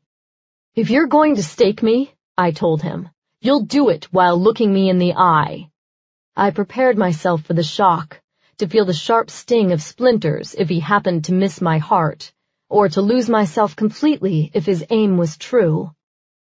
I was brave enough to admit that either end was a possibility. He extended the gun toward my chest, just above my heart. I tried one final ploy. I appreciate this, you know. I watched him fight the urge, but he was still asked the question. Appreciate what? What you're doing. I took a minuscule step forward, pushing my chest into the muzzle of the gun. Making me a martyr. I mean, I get that you'll have to make up some tale about how I tried to hurt you and you saved the city of Chicago from me. I lowered my voice a bit. But the supernaturals will know, McKettrick. The vampires, the shifters, they like me, and they won't believe you. I stood up on tiptoes and looked him in the eye. They'll find you. Funny thing about anger. It could help you, or it could hurt you. It could ruin your composure and make you blink. McKettrick blinked. You bitch, he said, teeth gritted. I will not let you ruin this city. The gun wavered, shaking in his hand just a bit. I took the opportunity, striking up beneath the gun and pushing it out of his hand. It flew through the air and skittered across the concrete. He dived for it. I could give credit where credit was due. McKettrick was bigger and brawnier than me, but I was faster. I got there before he did, scraped fingers against asphalt to ensure the gun was safely in hand, and by the time he reached me, turned it on him. His eyes widened. "You're ruining this city." "Yeah, you said that." I'd like to point out, though, that vamps aren't pulling over civilians and threatening them, nor are we pointing guns in their faces. He growled, spit out a few more curses, and moved to his knees. "Does this make you feel powerful? With me down on my knees before you like some psychopathic human?" "No." "And you know why not?" I gave him a pistol whipping to the temple that put him on the ground and knocked him out cold. "Because I'm not you." I closed my eyes for just a moment to breathe, and then opened them again at the sound of squealing tires. I looked back. The two goons had disappeared, and the black SUV was peeling down the street. "So much for loyalty," I muttered, but then looked down at McKettrick and around the neighborhood. The bus stop was a few yards away, but the eastern sky was beginning to lighten. I didn't have much time, so I was going to need backup. Lightning still flashing around us, I dragged McKettrick to the bus stop and propped him up against the bench. I pulled out my phone. Catcher answered with the question, "What do you want, Merritt?" The entire house was testy this week, and I was beginning to reach the end of my patience with the Bell Carmichael clan. Still, I had work to do. I gave him my address. "If you can get here fast enough, you'll find McKettrick in the bus stop, out cold." "McKettrick?" he asked, his voice suddenly suffused with a lot less snark. "What happened?" "He and two of his goons surprised me in the Loop. Same song and dance about hating vampires and wanting them out of Chicago, but with a really bad twist. He has, or at least claims to have, aspen bullets. I managed to grab one of his guns, but not his goons, who took off. He also mentioned he has some kind of facility. I'm hoping he'll give you some details." "That would be helpful. You interested in pressing charges against him for assault and battery?" "Only if it's necessary to keep him locked up." "Shouldn't be," Catcher said. "If you'll recall, we're no longer affiliated with the city. This is just a couple of guys having a friendly conversation off the record. Funny how the Constitution is no longer an issue." "Maybe not, but that didn't mean my grandfather couldn't still end up in hot water for kidnapping." "That's your call, but I don't know how long he's going to be out. And since the city's going to start stirring pretty soon, you might want to give Detective Jacobs a heads up. You don't want a random CPD uniform finding him before you get here." Jacobs knew my grandfather and had interrogated me after a dose of V, the drug Tate manufactured for vampires, had turned the Cadogan House bar into a deadly mosh pit. Jacobs was cautious and detail-oriented, and he was honestly on the side of truth and justice. There weren't a lot of people like that around anymore, so I deemed him an ally. I'll float the idea to Chuck to see which direction he wants to take. I know he wants to stay on the good side of the CPD, but there's something to be said for testing this newfound freedom the mayor has given us. I heard the sounds of shuffling. "We're leaving now," he added. "Should be there in 20. It's nearly dawn, so I'm heading back to the house. And speaking of your newfound freedom, any luck arranging a second meeting with Tate?" "I'm working on it. I'm cashing in the political capital we've got, but the bureaucrats are greedy. Kowalczyk made them nervous. I'll let you know tomorrow night." "I would appreciate it. Hey, while I've got you on the phone, have you ever smelled anything weird around Tate?" "I make it a habit not to smell politicians or convicts." "I'm serious. Whenever I'm around him, I smell lemon and sugar. And a little while ago, after the downpour, I smelled it again, like there was some sort of similar magic flowing from the rain, like he'd been involved in it somehow. We got a little rain out here, but I didn't smell anything. I wouldn't put a lot of stock in smells, Besides, Tate's locked up. What could he do? So he said. I knew there was something in it, but I let it go. Take care. Be gentle with our soldier. Not that he deserves it, Catcher said, and he hung up the call. The edge of the sky now searing yellow, I put the phone away again and left McKettrick in his bus stop, looking like a partygoer who'd had a little too much fun. Lucky him. Chapter 13. The best part of waking up is type A in your cup. I called Kelly on the way to give her an update about McKettrick and reached the house a bit too close to dawn for comfort. I ran from my car into the house, only barely realizing in my sun-fed exhaustion that the protesters had quieted. No doubt thanks to the 24 camouflaged members of the National Guard who stood at equal points around the fence. I immediately headed upstairs to fall into bed, but stopped at the second-floor landing and cast a glance at the third floor above me. Before my better judgment kicked in, I was drowsily climbing the stairs to the third floor, then tiptoeing down the hallway to the wing that held the consort suite and Ethan's rooms. I stood in front of the double doors to his apartment for just a moment, before pressing my palm to the door and my forehead to the cool wood. God, I missed him. Jonah's kiss might have been glorious for that one moment of oblivion, but its wake was so much worse, miring me in thoughts of Ethan. Without warning, the door slipped open. I stood up again, heart pounding. I hadn't been in his rooms since the night he'd been killed. Some of his personal effects had been boxed up, but the rooms had otherwise been closed off. Frank had chosen other quarters, and Malik and his wife had remained in their own. I'd avoided Ethan's apartment altogether, thinking it was better to go cold turkey than become a phantom, haunting his rooms to foster the memories. But tonight, after lightning and fairy queens and kisses and guns, I needed a different kind of oblivion. I pushed the door open farther and walked inside. For a moment, I just stood in the doorway, eyes closed, drinking in the familiar scent. His sharp, clean cologne was giving away to the sense of cleaning polish and dust, but it still lingered there, faint and fresh, like the whispers of a ghost. I opened my eyes, closed the door behind me, and surveyed the room.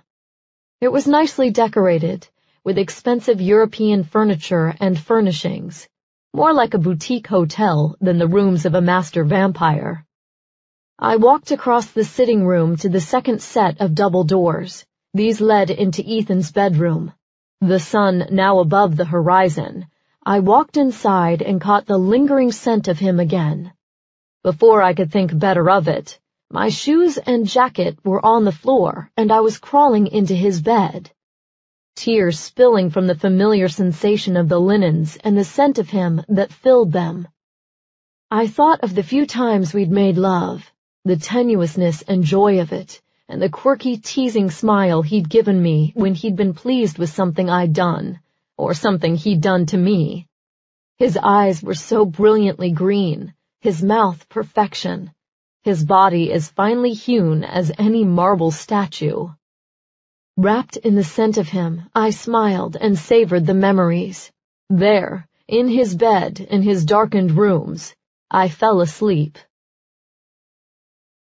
We were in a casino, surrounded by a cacophony of electric chirps and flashing lights, jostled by a parade of smiling waitresses with trays of drinks in short glasses. I sat in front of a slot machine with dials that spun in random increments, occasionally slowing to showcase a single image, a stake, a raindrop, a curl of fire. Ethan stood beside me, a gold coin between his thumb and index finger. It spun slowly on its axis, the light catching each rotation like a gold-edged strobe light. "Two sides of the coin," he said, "heads and tails, wrong and right, good and evil." He lifted his gaze to me. We all have choices, don't we? Choices? Between bravery or cowardice, he suggested. Ambition or contentment. I guess so. Which choice will you make, Merritt? I knew he meant something important, something heavy, but I couldn't tell what it was. What choice do I have to make? With a flick of his thumb, he popped the coin into the air. The ceiling seemed to rise as the coin flew upward, so that if gravity hadn't worked its peculiar magic, the coin might have lifted forever, never touching the ceiling.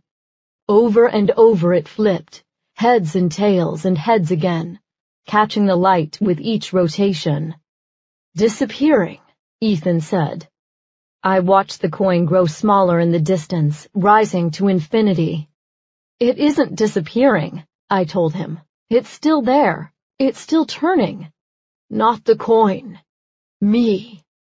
The soft fear in his voice drew my eyes back to him. He was staring at his hands, now palm up in front of him. Having thrown the coin in the air, Ethan was beginning to fade, the tips of his fingers dissolving into ash that fell into the psychotically patterned carpet below us. What's happening to you? I couldn't do anything but stare as his fingers disappeared 1 millimeter at a time.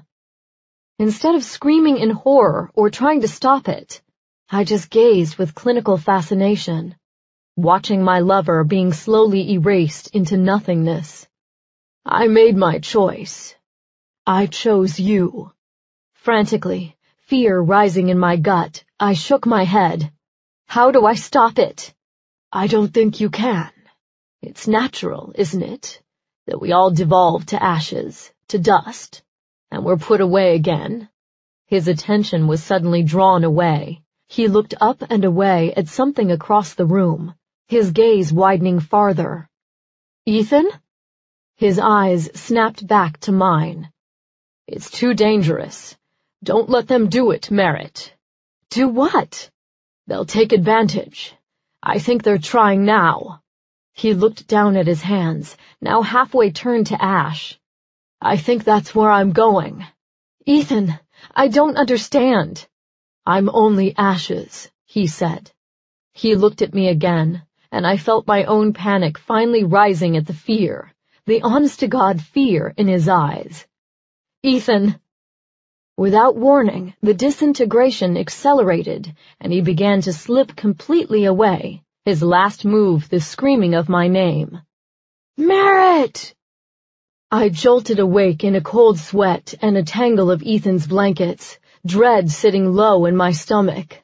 It took a few moments to adjust to being awake again, to remember that it had only been a dream, that the horror wasn't real, but that he was still gone. The nightmares were coming faster now, no doubt the result of the stress I was feeling. I hadn't solved the problem yet, and there were potentially 2 more elemental dangers, perhaps the biggest dangers, lurking out there: earth and fire. God forbid I could figure something out before the city burned. When my heart slowed again, I untangled myself from the blankets and walked to the bedroom window. The automatic shutters that covered it during the day had already lifted, revealing a gloriously dark sky, a couple of stars peeking through. I closed my eyes in relief. The sky was back to normal, and that probably meant the lake and river were as well. If Claudia and Catcher had been right, that the magic was elemental and following a kind of pattern, the reprieve would only be temporary. We'd seen air and water. Earth and fire couldn't be far behind. But even a temporary reprieve would take some of the heat off us. I returned to my room, with Tate on my agenda and a message from Catcher confirming our second meeting. I showered and dressed in my leathers. I wasn't trying to impress Tate with my business acumen tonight. This was about fixing supernatural problems. The bit of worrywood, of course, was back in my pocket. Jonah, on the other hand, hadn't called. That bothered me a little. I hoped he wasn't going to avoid me because I'd rebuffed him. We were a green team, but a good one, and while I was beginning to learn that I could stand sentinel on my own, I'd have much rather done it with a partner. Thinking misery loved company, I dialed up Mallory. It took 5 rings before she answered, and even then she wasn't thrilled about it. "Kind of in the middle of something." "Then don't answer the phone next time," I joked, but the comment still stung. "Sorry," she said, and it sounded like she meant it. Every exam gets a little worse, you know? And then I'm crazy tired, and I'm nearing the end of my rope. I just want this entire process to be over. I don't even care if I pass. I just want it done." I could hear the exhaustion in her voice and in the speed of her words. It wouldn't surprise me to learn she'd been downing energy drinks. "I hear you," I said. "I've got an errand to run. But would you be up for a breather afterward? I start my next exam in a few minutes." "That sucks." "Tell me about it." And to add insult to injury, Catcher's being a gigantic pain in the ass right now. I don't think he has any idea of the stress I'm going through. Her voice was testy, and I wondered if any of us knew the stress she was going through, other than Simon, who seemed to be directing it. And while I had her on the phone, "Hey, I know you're in a hurry, but is there anything you can tell me about what's going on in the city right now with the lake and sky? I understand it's magic tied to the 4 elements, water, air, earth, and fire. Is that anything you've learned about?" Her response was fast and furious. "Jesus, Merritt, how many times now have you wondered if the city's problems come back to sorcerers? You did it with the drugs as well." "I wonder about a lot of things," I said, reminding myself of the stress she was under. It's my job to wonder about the possibilities and then go figure out the truth. "Oh, so we're possibilities?" I had no idea why we were arguing. I certainly hadn't accused her of anything. Was she lashing out at me because she'd thought the same thing, or because she was stressed? "It's not like I'm out there just randomly making mischief," she said, before I could respond, "or researching random pieces of magic. I'm taking exams, Merritt." Since when was city trauma a random piece of magic? The comment was irritating, but I stayed calm.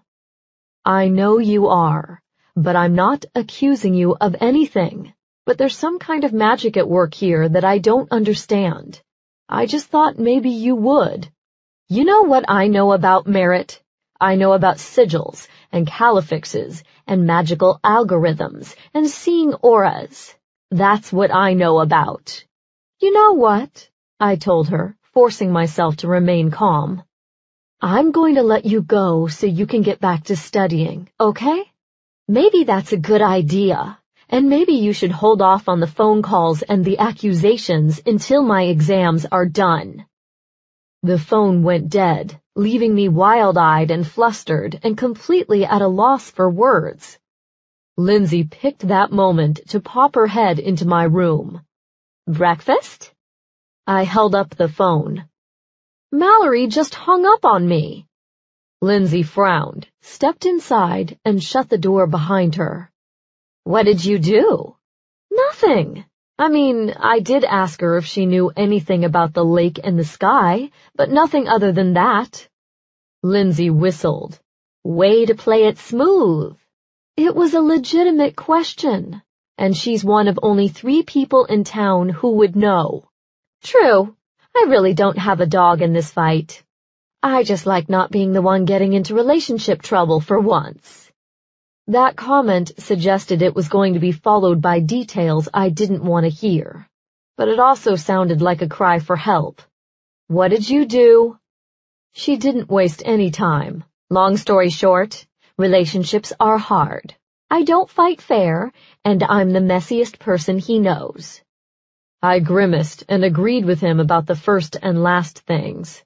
Her room was a riot of stuff, and not in a stuff tidily arranged in those identical wicker baskets people put on bookshelves way. "You don't fight fair?"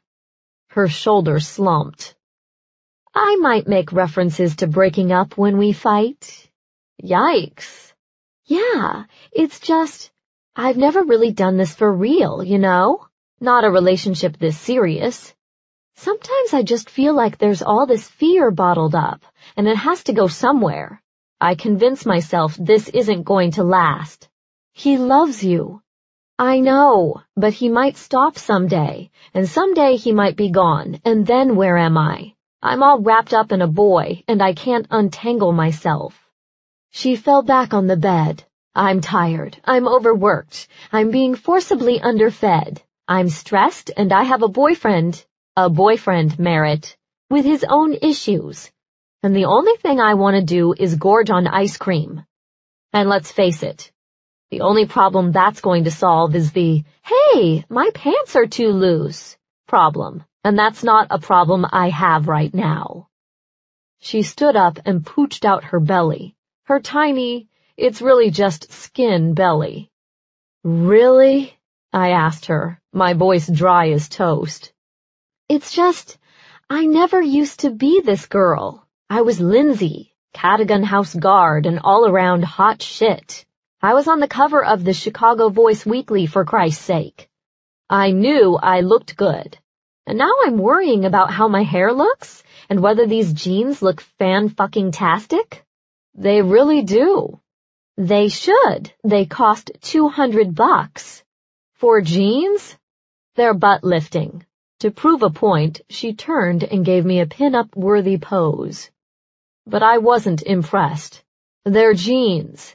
They're made of the same butt-lifting denim as the rest of the jeans in the world. If they were Pumas, you wouldn't be complaining about the price. She had a point. Continue, I magnanimously offered. The point is, I didn't used to worry about this stuff. I cared, but I didn't worry about it. I didn't worry about what this boy would think of me because I didn't care what this boy thought of me, you know? And now, she shook her head as if disgusted with herself. Now you think about other people instead of yourself? The narrowing of her eyes was the last thing I saw before the pillow smacked me in the face. Ow! I instinctively said, putting a hand on my cheek. Even if I did deserve that? Ow! You take my point? I take your point, but maybe it's not a bad thing. I mean, it's not so much that you're becoming uber-neurotic or anything. You like Luke, and you want him to like you back. You want to be validated. I guess. So focus on the Luke part instead of the Lindsay part. I mean, he's probably doing the same thing, wondering if his boots are shined up enough, or whatever cowboy vampire types worry about. Chaps, as we have discussed, they frequently worry about chaps.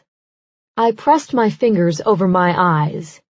You know, I moved out of Mallory's house just so I could avoid conversations like this. No, you moved out of Mallory's house so you could avoid seeing Catcher in boxer briefs, which frankly is crazy. That boy is hella delicious. I saw him naked more than I saw him in boxer briefs. And pretty or not, sometimes I just want to sit down with my leftover Chinese without his naked ass strolling through my kitchen. Lindsay chortled and sat down again. So really, it's a hygiene issue. It really is. We were quiet for a moment. Is he worth it? I finally asked. What do you mean? I remembered the night I'd gone to Ethan, finally sure he was willing to accept me for who I was, and that I could do the same for him. There'd been no doubt then, no fear, just acceptance of the risk that I was taking and the confidence that he was worth it. That we would have been worth it. It had taken time for me to get there, and for Ethan to be ready for a relationship. Maybe if we'd gotten there earlier, we'd have had more time together, but there was no point in ruining that now. He was gone, except in my dreams, and those were becoming too traumatic to want to relive. I think, I finally said, you reach a point where you're willing to take that chance, where you know you still might get hurt in the long run, but you decide it's worth it. And if I never get there, then you're honest with him. But don't let fear make the decision. Make the decision based on who he is and who you are when you're with him, or who he helps you to be." She nodded, a tear slipping from her eye. I had the sudden sense the decision would come easier and faster than she might have imagined. "You'll be fine," I pronounced, then gave her a sideways hug. "He loves you, and you love him, and someday, if we're lucky, things will get back to normal around here." She crossed one leg over another. "What would that be like, even?" "You tell me. I assume it's what life was like before Selena outed the houses." "Ah, yes, the halcyon days of... God, those days were pretty dull, now that I think of it." "Damned if you do, damned if you don't." "Grass is greener," she agreed, then slid me a glance. "Now that we've worked through my relationship issues, are you ready to talk about Jonah?" What I wanted to do was nip that conversation in the bud. "There's nothing to talk about." "Look," she said, her tone softening. "I'm not saying now is the time for you to find an eternity partner, but maybe it's time for you to considering someone. A friend, a lover, a friend with benefits." She bumped my shoulder playfully. "Jonah is Jesus, Merritt. He's crazy beautiful, smart. He's got the trust of his entire house, and he appreciates you. He's not Ethan." "That's not fair. There was no Ethan before him, and there will be no Ethan after him. But Ethan's gone. I'm not saying you forget he existed. I'm just saying eternity is a long time. And maybe you could consider the possibility that there are other people who could become part of your life if you let them." We sat there quietly for a moment. He kissed me. Lindsay offered up a dolphin-worthy squeal. "I knew he would. How was it?" The kiss? Great. My regret after the fact? Less enjoyable. "Eek," she said. "What did you do?" I kind of bailed on him. I thought putting it into the form of a question would make it sound a little less bad. Maybe not surprisingly, it didn't. "Bad form, Sentinel, bad form." "You still on speaking terms?" "Possibly not, but that'll change. It has to, since he's the only partner I've got at the moment." "True dat. Times are tough. Guards and partners are in short supply, and humans are whiny little babies. I mean, we've been here as long as they have. You want to bet the murder rate among humans is a lot higher than it is among vampires? We are not the ones causing this city's issues." She stood up and moved her hands down in front of her body, blowing out a breath as she did it. I'm calm. I'm also really hungry. You ready for breakfast?" I shook my head. "I don't have time. I'm visiting the mayor." She whistled low. "Again? Are you that hard up for a date?" Har. I think he might have information about what's going on." I filled her in on my lemon and sugar theory. Unlike Catcher, she thought there was merit to the idea, but that didn't deter her from her goal. "Mayor or not, even vampires have to eat." She tapped a finger against her head. "Empathic, remember? I can feel how hungry you are. And if you're going to figure out what the hell is going on here, you need to be ready for it. You can't put off food just because you're tired. It will only make you tireder." I didn't disagree that she had a point, but I wanted this matter done sooner rather than later. On the other hand, I did have a tendency to run myself until I was quite literally sick of it, until I was in bed for a week with a virus that knocked me completely on my ass. A week of no sleep, slamming down junk food, and stress tended to do that to a girl. I wasn't sure if vamps could get colds, but it probably wouldn't be very responsible of me to test that theory now. We walked downstairs and moved into the cafeteria line. Unfortunately, Juliet and Margot had been right about Frank's new nutritional choices. Free-range eggs, turkey bacon, organic fruit salad, and a grain-heavy gruel that looked like it would have been served in little orphan Annie's orphanage. Ugh, I remarked, but scooped up eggs and fruit and grabbed a drink box of blood. We took our food to a table and were quickly joined by Margot and Catherine, another novitiate with a wicked sense of humor and a fabulous singing voice. So it's been a really freaky week. How's it going out there? Margot asked, picking through her bowl of fruit. I've been beating the streets, but I'm not sure I'm making progress. That's all you can do, Margot said, pointing at me with a cantaloupe-laden fork. Besides, things are back to normal for now. Maybe they'll stay that way. I wouldn't bet on it, but I nodded my agreement. Margot gave me a sly look. I hear you're working with Jonah, the captain of the Grey House Guards. Any details you want to pass along? I felt my cheeks warm. Not really, I said, hoping Lindsay wasn't going to spill the beans about the kiss. I was proud. She chewed her muffin with obvious deliberation and kept quiet. We're just working together. And what's on your agenda for the day? Catherine asked. I'm meeting with the mayor, actually. Well, the former mayor. You think he turned the sky and river? Margot wondered. I think information keeps pointing in his direction. Have you talked to Cabot lately? Lindsay asked.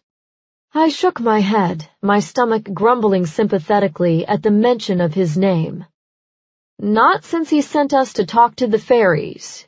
Probably figured Fairyside was an easier way to get rid of you, Catherine grumbled. Wouldn't surprise me, I agreed. What's he done now? Now he's got a wild hair about our skills. Strat, Phys, Psych. He says he's reviewing our files to ensure we've been appropriately categorized. He's assessing whether or not we're threats, I muttered. And that's probably my fault. When we met, I told him I was a strong Phys. He probably didn't like the reminder that we're actually competent out here in Cadogan House. He is a piece of work, Margot agreed. And we want to escape him for a few hours. She pointed at me with her fork. What's your schedule tonight? We're thinking about an Evil Dead and Army of Darkness marathon. I blinked. Like the Bruce Campbell movies? The table went silent. Show a little respect, Merritt, Lindsay said with more than a little defense. Have you ever been overtaken by a Kandarian demon? I glanced among them all, trying to ferret out whether they were joking or I had stepped into some kind of Bruce Campbell cult. Not in the last few hours. Yeah, well, it's not really funny, is it? With the crazy eyes and uncontrollable limbs. She shivered, and I honestly couldn't tell if she was serious. You're joking, right? I quietly asked. I mean, I thought you were joking, but some pretty weird stuff goes on in Cadogan, and I haven't read the entire canon yet, so maybe I just missed the Kandarian demon chapter. She managed a good 15 seconds more before she couldn't hold in the snort. Oh my God, totally. But I almost didn't make it. Seriously though, I love the flicks. You in? I reached out and punched her a few times in the arm while the rest of the table chortled. I'll let you know, I said. You do that. Oh, she exclaimed. I just felt a pretty solid hint of Cabot irritation. She tapped her forehead again, which was apparently international code for, I've got empathic powers and I know how to use them. In case he's looking for an outlet for his obsessions, she said. You might want to take that breakfast to go. I heard he made 3 novitiates cry yesterday. She didn't have to tell me twice. I nodded and grabbed my drink box, then hopped up. If he calls an assembly to announce he's leaving Chicago, save me a seat. You'll be the first we call, Lindsay promised, and I took her at her word. Chapter 14. Mayoral Privilege. When I was dressed, fed, and katana'd, I walked back to the front of the house. I was on my way to Malik's office, I thought I'd give him a direct report, when I heard shouting. I didn't like the idea of shouting in the vicinity of my master, so I put a hand on my katana to keep it balanced and ran down the hall. I found Luke and Malik in his office. The door was open, and they stood in the middle of the room, both with arms crossed. Their expressions were blank as they listened to a news report from a very expensive stereo. Both looked over and offered a nod of acknowledgement. "And this man," said the woman on the radio, whom I guessed was the mayor, "this colleague of mine, was accosted by vampires on the street, and then he was questioned by the police as if he was to blame for it. What is this city coming to if these are the kinds of shenanigans playing out on our streets right now?" McKettrick. I closed my eyes ruefully. Not just because he had been released, and so much for that plan, but because I'd played right into his hand. Granted, I was guilty of only walking down the street and defending myself, but he had friends in high places, and his version made a much more interesting headline. Kowalczyk started up again. "I am, however, very happy to announce that by the end of the evening, supernatural registration will be law. By the end of the night, we'll have the authority to track the location of supernaturals across the city, and they will no longer be able to surprise citizens on the street." With a sickened expression, Malik reached over and flipped off the radio. "That woman is a piece of goddamned work," Luke spat out. "Who does she think she is? And how stupid is she that she believes McKettrick?" He blew out a breath and linked his hands atop his head. "She's a fascist with an ache to be president, and she isn't going to stop." "Not while there are headlines to be made," Malik agreed. He looked at me. "Kelly told me what actually went down, that you arranged for Catcher to pick him up. I'm hopeful he at least got some useful information before the release. I'm going back to visit Tate. Catcher should be there, and I'll ask for the details." "You're thinking Tate is in play?" Luke asked. "I think, at a minimum, he knows what's going on."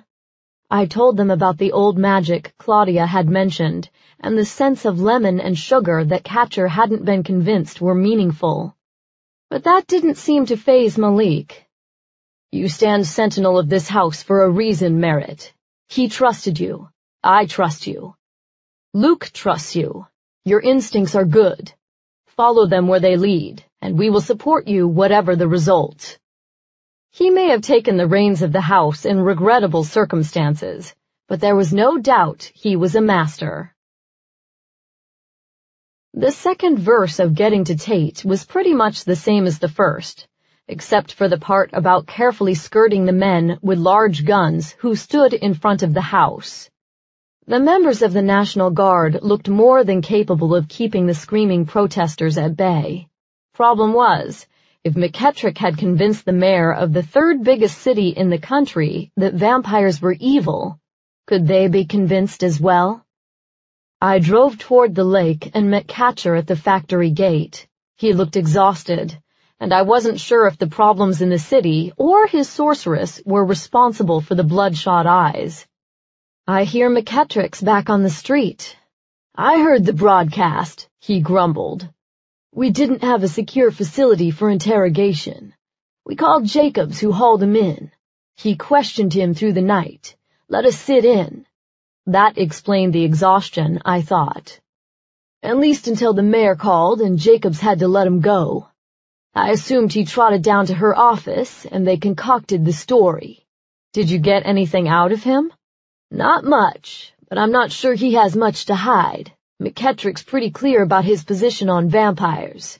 Genocide's a harsh word, but I wouldn't put it past him. Let's hope Kowalczyk is smart enough not to buy in. I don't suppose he gave up the location of his facility." "He did not, but he gave up his fingerprints and a little DNA, and we got another set from the gun you brought in.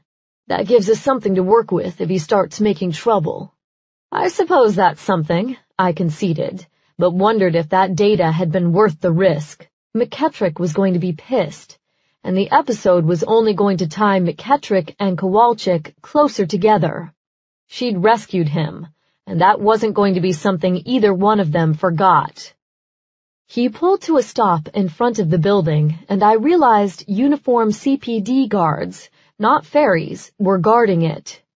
"This is a bad idea," I quietly said, surveying the officers, who all looked like rookies just out of training, and undoubtedly had no defenses against whatever magic Tate wielded. "They're the reason we were able to get in at all," Catcher said. "Chuck served with one of their grandfathers, and he called in a favor. The boys in blue are loyal to each other." "Maybe so," I said, "but these kids are no match for Tate. He was able to manipulate Selena, and she's just as stubborn and resilient as they come." "There's no other choice," he said. "Chuck had to fight to keep Tate separated from the rest of the prison population. To tell you the truth, I'm not sure if it's better or worse that Tate's no longer mayor. He started off strong enough, opened the Ombuds's office. He was a real supporter of Chuck. Until he started manufacturing drugs and attempting to control vampires." "There is that," Catcher agreed. "I'm not saying those were good deeds. I just think they're anomalies in the bigger scheme of Tate." I didn't disagree the change was odd, but I thought it revealed true colors Tate hadn't been able to hide any longer. Scheme, I thought, was the key word. I hopped out of the cart, offered up my weapons, then glanced back at Catcher. "You're staying here?" He'd already pulled out a book and was flipping through the pages. "Right here waiting, just like the song. I'm scanning the Order's annals for any evidence of whether anything like this has happened before, including whether Tate might be involved." With a frown, he absently scratched the back of his head. "I'm hoping if I can find that kind of entry, I can backtrack and figure out what kind of magic was behind it." Given his obvious exhaustion and tireless efforts, I managed not to make a juvenile joke about the annals of an organization with the acronym UASS. "That sounds perfectly reasonable." "We'll see," he grumbled in response, but he was already scanning the pages. I headed for the door. The kid in uniform offered me a salute, then opened the door to the building. A second uniform stood pointed the steel door that led into the office. "Ma'am, be careful in there," he said, and when I assured him I would, opened the door and let me inside. It immediately slammed shut behind me. I jumped a little, which wasn't exactly the brave facade I'd hoped to put on for this meeting. "I don't bite, ballerina," Tate cannily said. In his orange jumpsuit, he was seated at the aluminum table again. Since he clearly wasn't going to use my name, I didn't bother to correct him. I'd also already decided it was useless to play games with a liar, so I sat down across from him and got down to business. "Are you the one manipulating the city right now?" He looked back at me, head slightly tilted, his expression inscrutable. "I don't know what you're talking about." His tone was equally opaque. I couldn't tell if he was being sarcastic or if he was truly surprised by the question. "I decided there was no point in not putting all my cards on the table, not when the city was at stake. The lake went dead, the sky turned red. I understand we're seeing elemental magic, symptoms that are popping up because the city is unbalanced. We've seen water and air so far. Fire and earth could be next. And?" I paused, picking up a tone to offer up my theory. I opted for Ethan's slyer-than-thou voice. "It's the strangest thing, Tate. Whenever I'm in your presence, I smell lemon and sugar, like cookies baking." His expression stayed flat, but his pupils had narrowed just a smidge. I was on to something. "Yesterday, while the sky was red, it rained, and I smelled the same thing." I linked my hands together on the table and leaned forward. "I know you're doing this, and you're going to tell me how to stop it, or we're going to go around, right here, right now." Okay, I might have gone a bit overboard on the last bit, but not just because I had no weapons and wasn't entirely sure what he could do. But Tate ignored the bravado. If I'm the maker of these events, how exactly did I arrange them from my humble abode? I hadn't exactly gotten to that part. He made a sound of disdain. You hadn't gotten to any part. You could hardly be more wrong, and that bodes as poorly for the city as anything else. It is not in my nature to produce that kind of magic. What are you? I asked him. If this magic isn't mine, why does it matter? How could it possibly not matter? Tate frowned and shuffled in his chair. Humans have an irritating desire to group their fellow men and women into categories, to give them a type, and to give the type a name, so that by definition they are otherwise. They are not who we are. Frankly, I find the endeavor exhausting. I am what I am, just as you are what you are. A confession from Tate of his magical identity and his responsibility for the water and sky would have been nice, but I knew when to push and when to listen, and even if he wasn't going to confess, he seemed to honestly believe he understood what was happening. That was definitely worth my time. If you didn't have anything to do with this, then tell me who did. Explain to me what's happening. Slowly, a smile curved his lips. Now this is interesting. You asking me for information, for a favor, as it were. It's not a favor if I'm helping save the city you swore an oath to protect. Oaths are overrated. You've sworn them as well, did you not? To protect your house? I did, and I have, I growled out. He hadn't expressly suggested that I'd broken my oaths, presumably by failing to protect Ethan, but it rode beneath his words. He non-committally said. And if I was to give you this information, what's my incentive, my payment, my boon? The public good? He laughed heartily. You amuse me greatly, ballerina. You really do. And while I enjoy Chicago, there are plenty of cities in the world. Saving this one is hardly incentive enough for the kind of information you're talking about. It wasn't surprising that he wanted payment for the information, but I didn't want to offer up a prize without a little negotiation. I owe you nothing, I told him. If anything, you owe me. You're responsible for my master's death. And the death of your enemy, he pointed out. He leaned forward over the table, hands flat on the tabletop, and stared at me like I was the subject of his psychological experiment, which I probably was. Does it bother you that you've killed? That a life was extinguished by your hand? Don't take the bait, I reminded myself. Does it bother you that you were the true cause of her death? Let's not get into a philosophical discussion about causation. Then let's agree that you owe me one, and you can tell me what you know. Interesting tactic, but no. Probably not surprising that his questionable ethics didn't prompt him to help me out of his own accord. What do you want? What do you have? I thought about the question. Honestly, I didn't have much. My dagger and sword were outside with Catcher. I didn't have much else of value beyond the family pearls in my room and the signed baseball Ethan had given me, and I wasn't giving those up.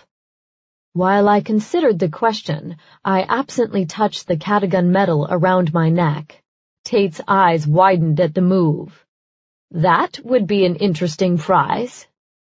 Instinctively, I cupped my fingers around it. His expression was guarded, but clearly sincere. I wasn't sure about his motivation, but unlike the fairies, I didn't think his interest was in the gold. Did the medal have magical properties? I'd never thought to ask. Regardless, it was precious to me. There's no way in hell you're getting this. Then we have nothing to talk about. I'd recalled the first time I'd made a bargain with the supernatural creature. How about I owe you a favor, a boon of some kind? That offer had worked with Morgan Greer, now master of Navarre House, but Tate didn't seem impressed with it. You're a vampire. You could renege on your offer. I would never, I said, but since there was no telling the kind of favor Tate would extract, I silently admitted there was a possibility I wouldn't go through with it. Tate sat back. We're done here. You can solve this problem on your own. Perhaps one of your friends could help you. They're sorcerers, no? They should be able to explain things to you. Should be able, but we're at a loss, I thought. I touched the pendant again, running my fingertip across the engraved letters. The metal had been mine since I was commended into the house, promoted from initiate to novitiate vampire, and given the position of sentinel. Ethan had clasped the medal around my neck. Since his death, I'd rarely removed it, but the problems facing Chicago and its supernaturals were bigger than me or Ethan or a small bit of gold, so I relented. Without a word to Tate, although I could feel his smug satisfaction from across the table, I unclasped the medal and let it fall into my hand. Tate held out his hand to receive it, but I shook my head. Information first, I told him. Prize later. I had no idea you were so tenacious. I learned from the best, I said, smiling sweetly. Get on with it. Tate considered the bargain for a moment and finally nodded. Fine. The deal is struck, but as you might imagine, I don't get visitors often. I'm taking the long road. Besides, you are clearly woefully undereducated about the supernatural world. I couldn't fight back a sigh. Getting a lengthy history lecture from Tate wasn't high on my list of things to accomplish tonight. Saving the city was actually number 1 on that list. On the other hand, he was probably right. I was undereducated. While he may have planned to take the long road, he didn't waste a moment getting comfortable in his chair and imparting his wisdom. Magic wasn't born on the eve of vampire's creation, he lectured. It existed for millennia on this plane and others. Good and evil lived together in relationship slightly more, shall we say, symbiotic than this one. They were partners, neither better than the other, coexisting in peace. There was a certain justice in the world. Magic was unified, dark and light, good and evil. The distinctions didn't exist. Magic only was. Neither moral or immoral, but amoral, as it was meant to be. And then one red-letter day, humans decided evil wasn't merely the other side of the coin. It was wrong, bad. Not the other half of good, but its opposite. Its apotheosis. Tate drew a square on the tabletop with a finger. The evil was deemed a contamination. It was drawn from good, separated.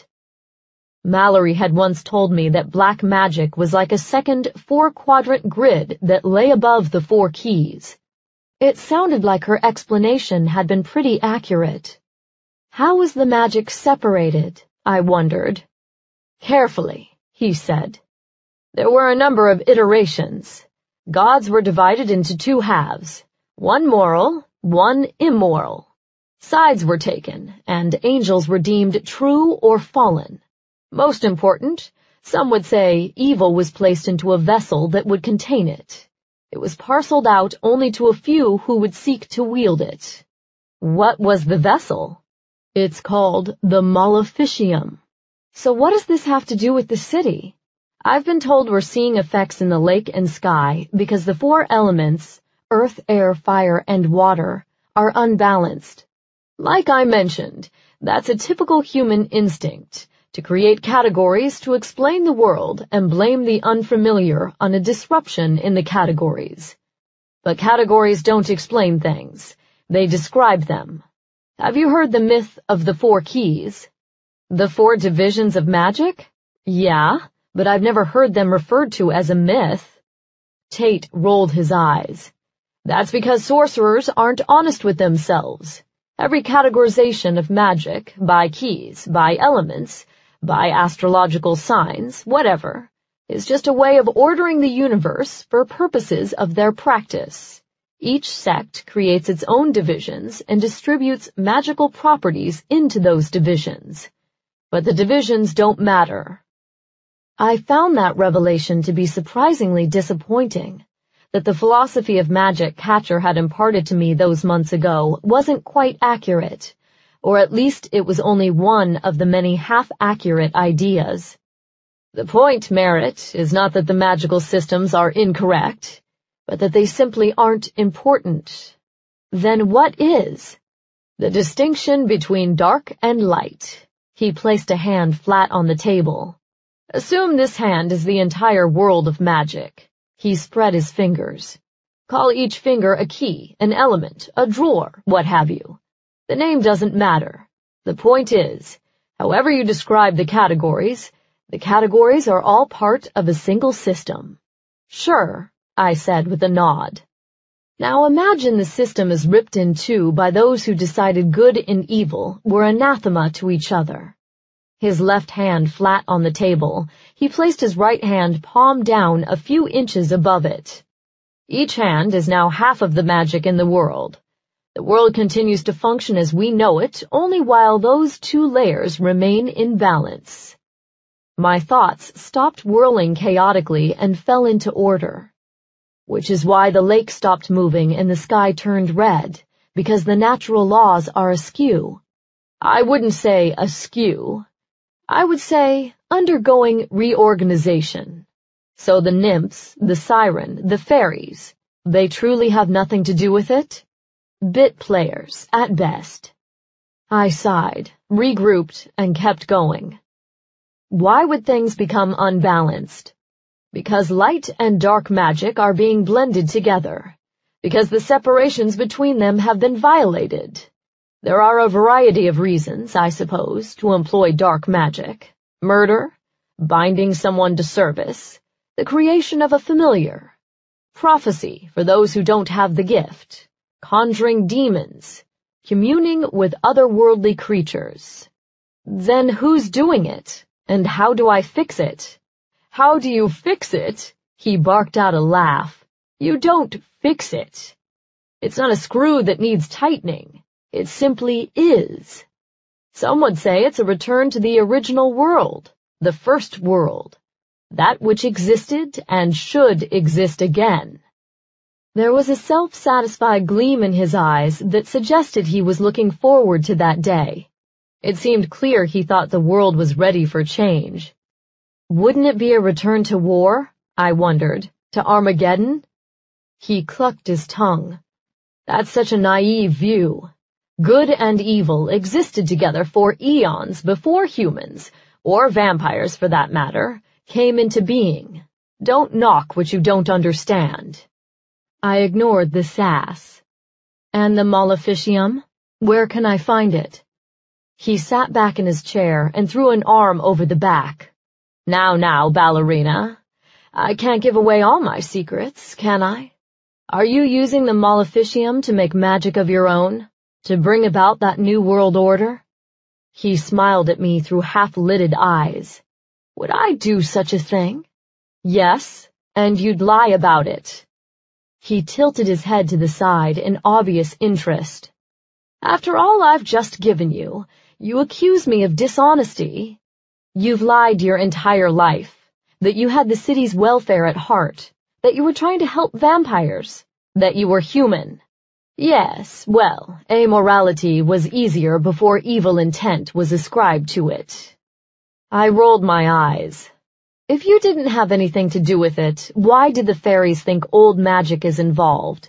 And why did the city smell like lemon and sugar after it rained? Just because I didn't make the magic doesn't mean I can't enjoy it.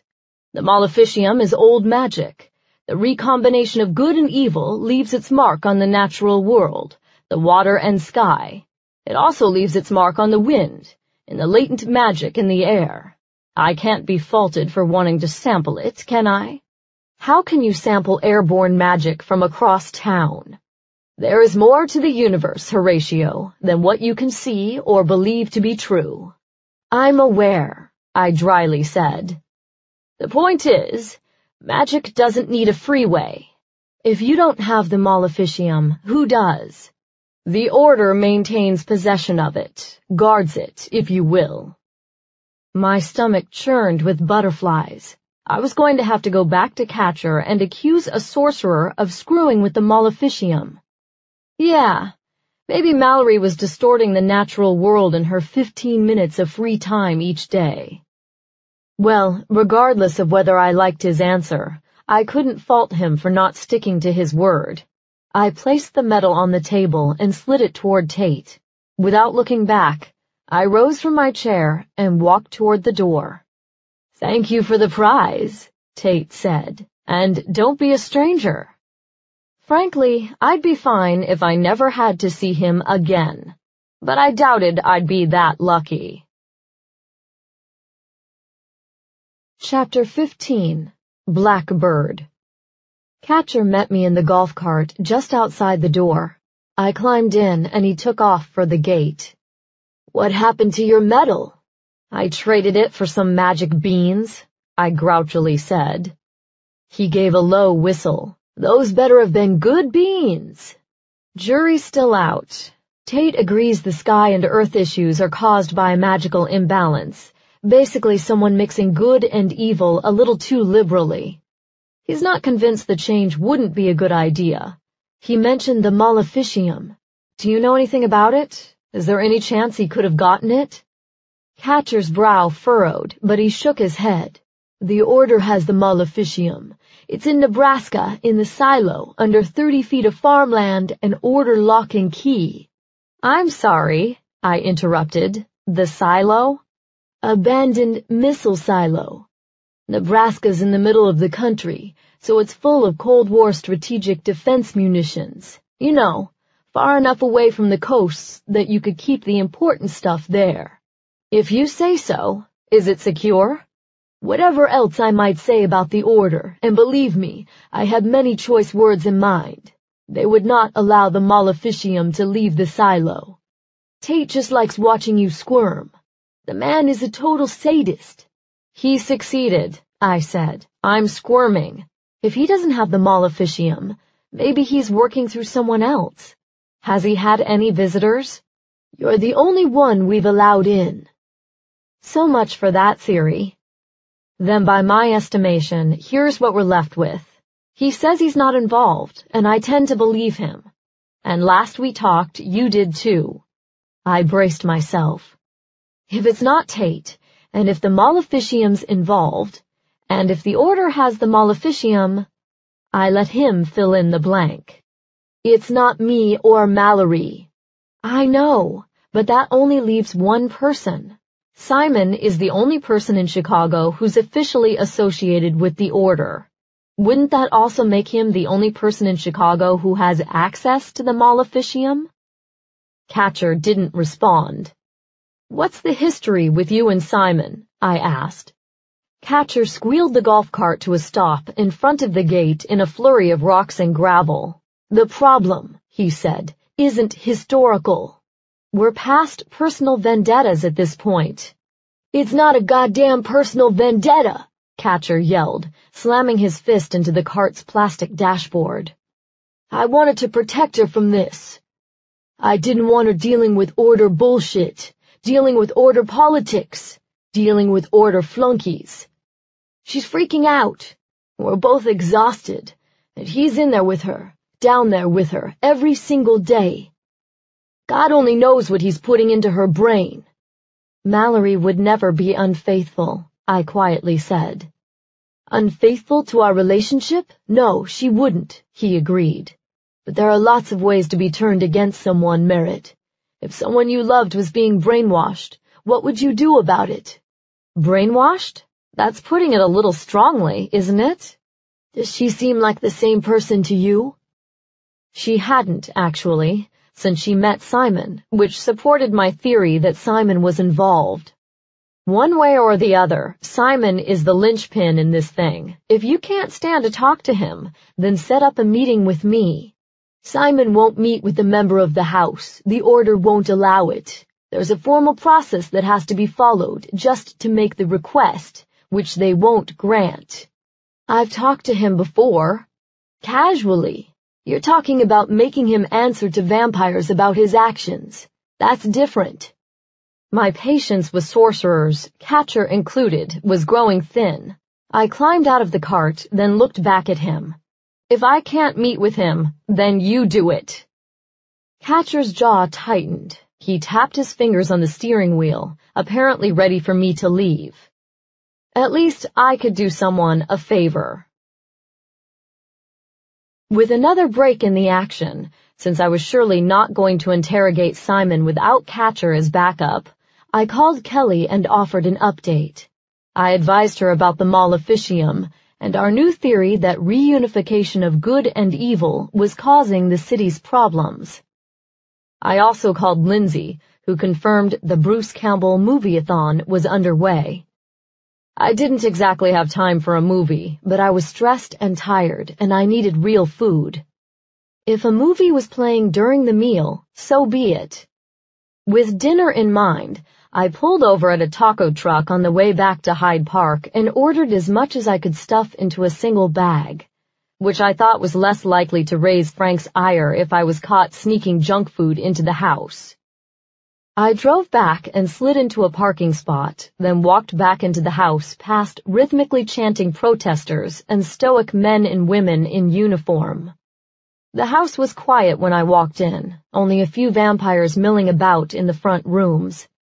There was kind of a solemnity in the house under Malik's rule, and I wasn't sure if that was because the house reflected his generally solemn personality, because vampires were still grieving, or because we were still under GP occupation. A mix of all three, maybe. Without my medal but with contraband, I hustled upstairs to Lindsay's third-floor room. I didn't bother knocking, but carefully opened the door. There were usually vamps spread out in every spare nook and cranny, and if you weren't careful, you inevitably banged someone on the head. The dark room was, as per usual, full of noise from Lindsay's Wii television and full of vampires. Lindsay, Margot, and Catherine had spots on the bed, and a slew of vamps I'd seen only in passing were packed onto the floor, maybe 15 in all. That was certainly a violation of Tate's rule against assembling in groups larger than 10. Long live the revolution! I picked my way across the novitiates, distributing paper-wrapped tacos like a culinary Santa Claus, and eventually stopping in a small empty spot in a far corner of the room. The vamp beside me smiled and offered one of her pillows, which I took with a whispered, "Thanks." One campy horror movie later, I reached 2 conclusions. 1, I loved my friends. 2, I still didn't get it. We'd just cleared the room of taco wrappings and vampires when my and Lindsay's beepers simultaneously erupted. I pulled mine off and checked the screen. Training room, it read, with a dress for training follow-up. I looked up at Lindsay. What's this about? I'm sure Frankenfurter has some vital lesson he wants to teach us. Sadly, Frankenfurter does not ask us for advice, I said. And I totally support the use of Frankenfurter. I knew you would, she said, heading for her bathroom door, probably to go change into our required yoga pants. He could learn a lot from 2 hip, big city vamps. Did you just cast your own sitcom? I believe I did, yeah. I'm some witty dialogue and an after-school special away from an Emmy.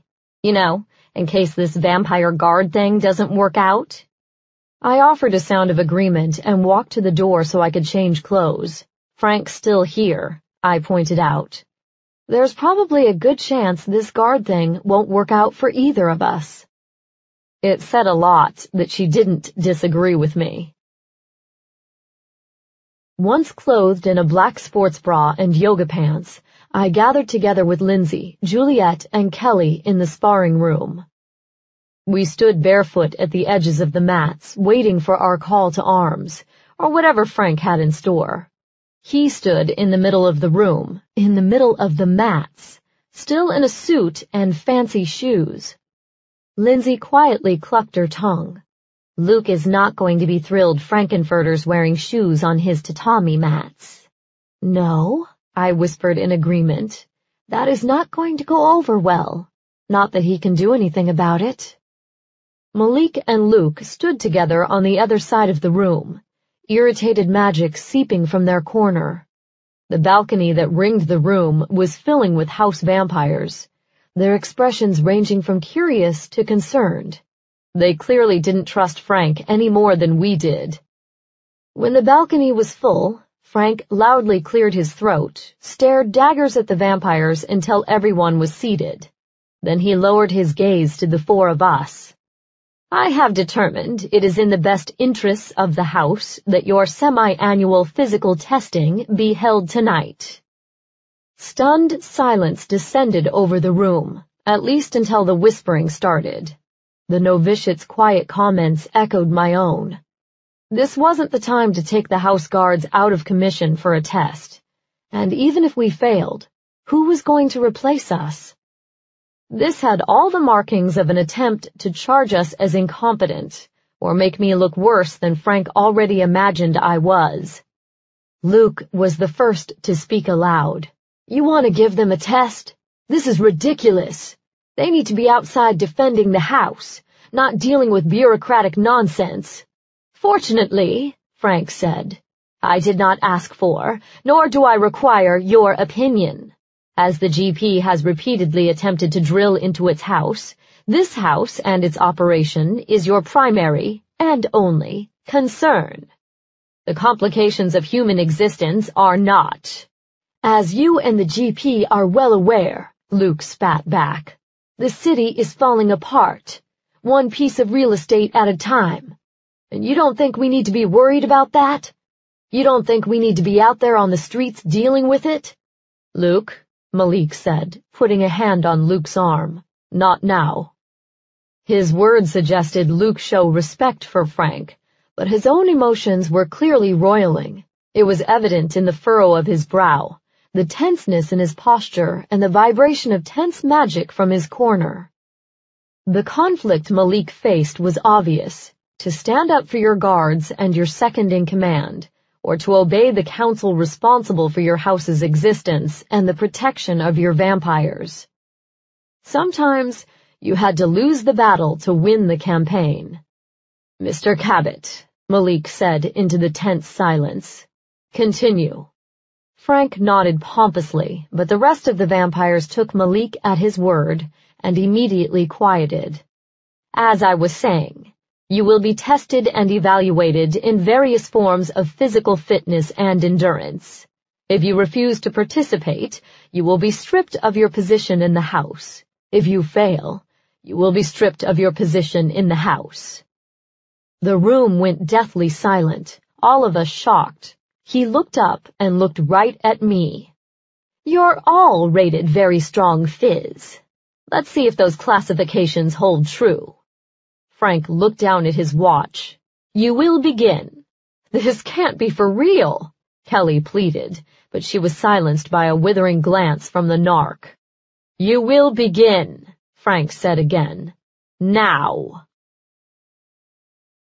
Testing a vampire's strength and endurance was tricky, especially if the vampires were guards of one of the nation's oldest vampire houses.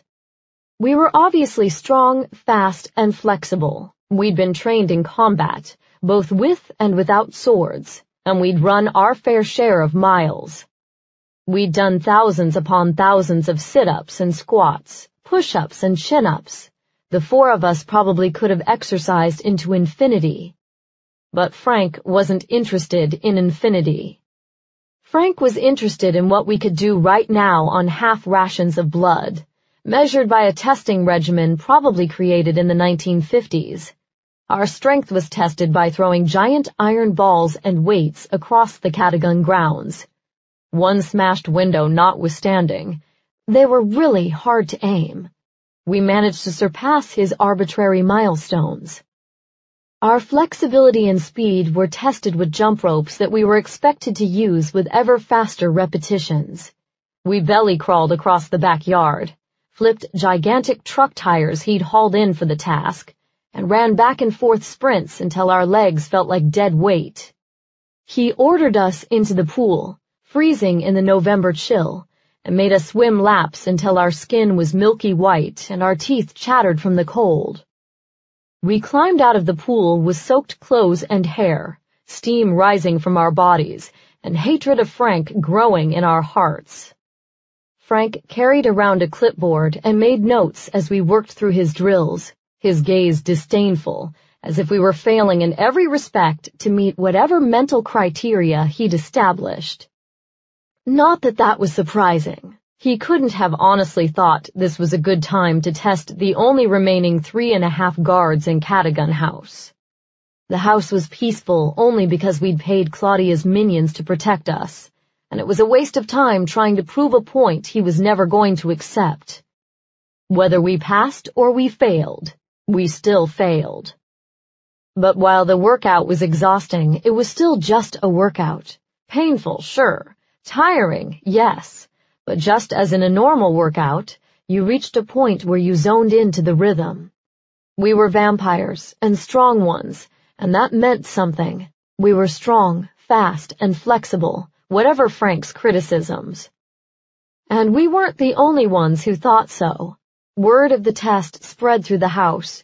Slowly but surely, a trickle of Chicagoland vampires began to spill into the yard. They formed a protective circle around us as we worked, occasionally handing over blood boxes and bottles of water like marathon volunteers. We were belly crawling across the grass for the second time when Margot and Catherine popped through the edge of the crowd. "We have something for you," Margot said, glancing around sneakily to locate Frank. Lindsay, her hair still wet and stringy from the pool and her face streaked with dirt,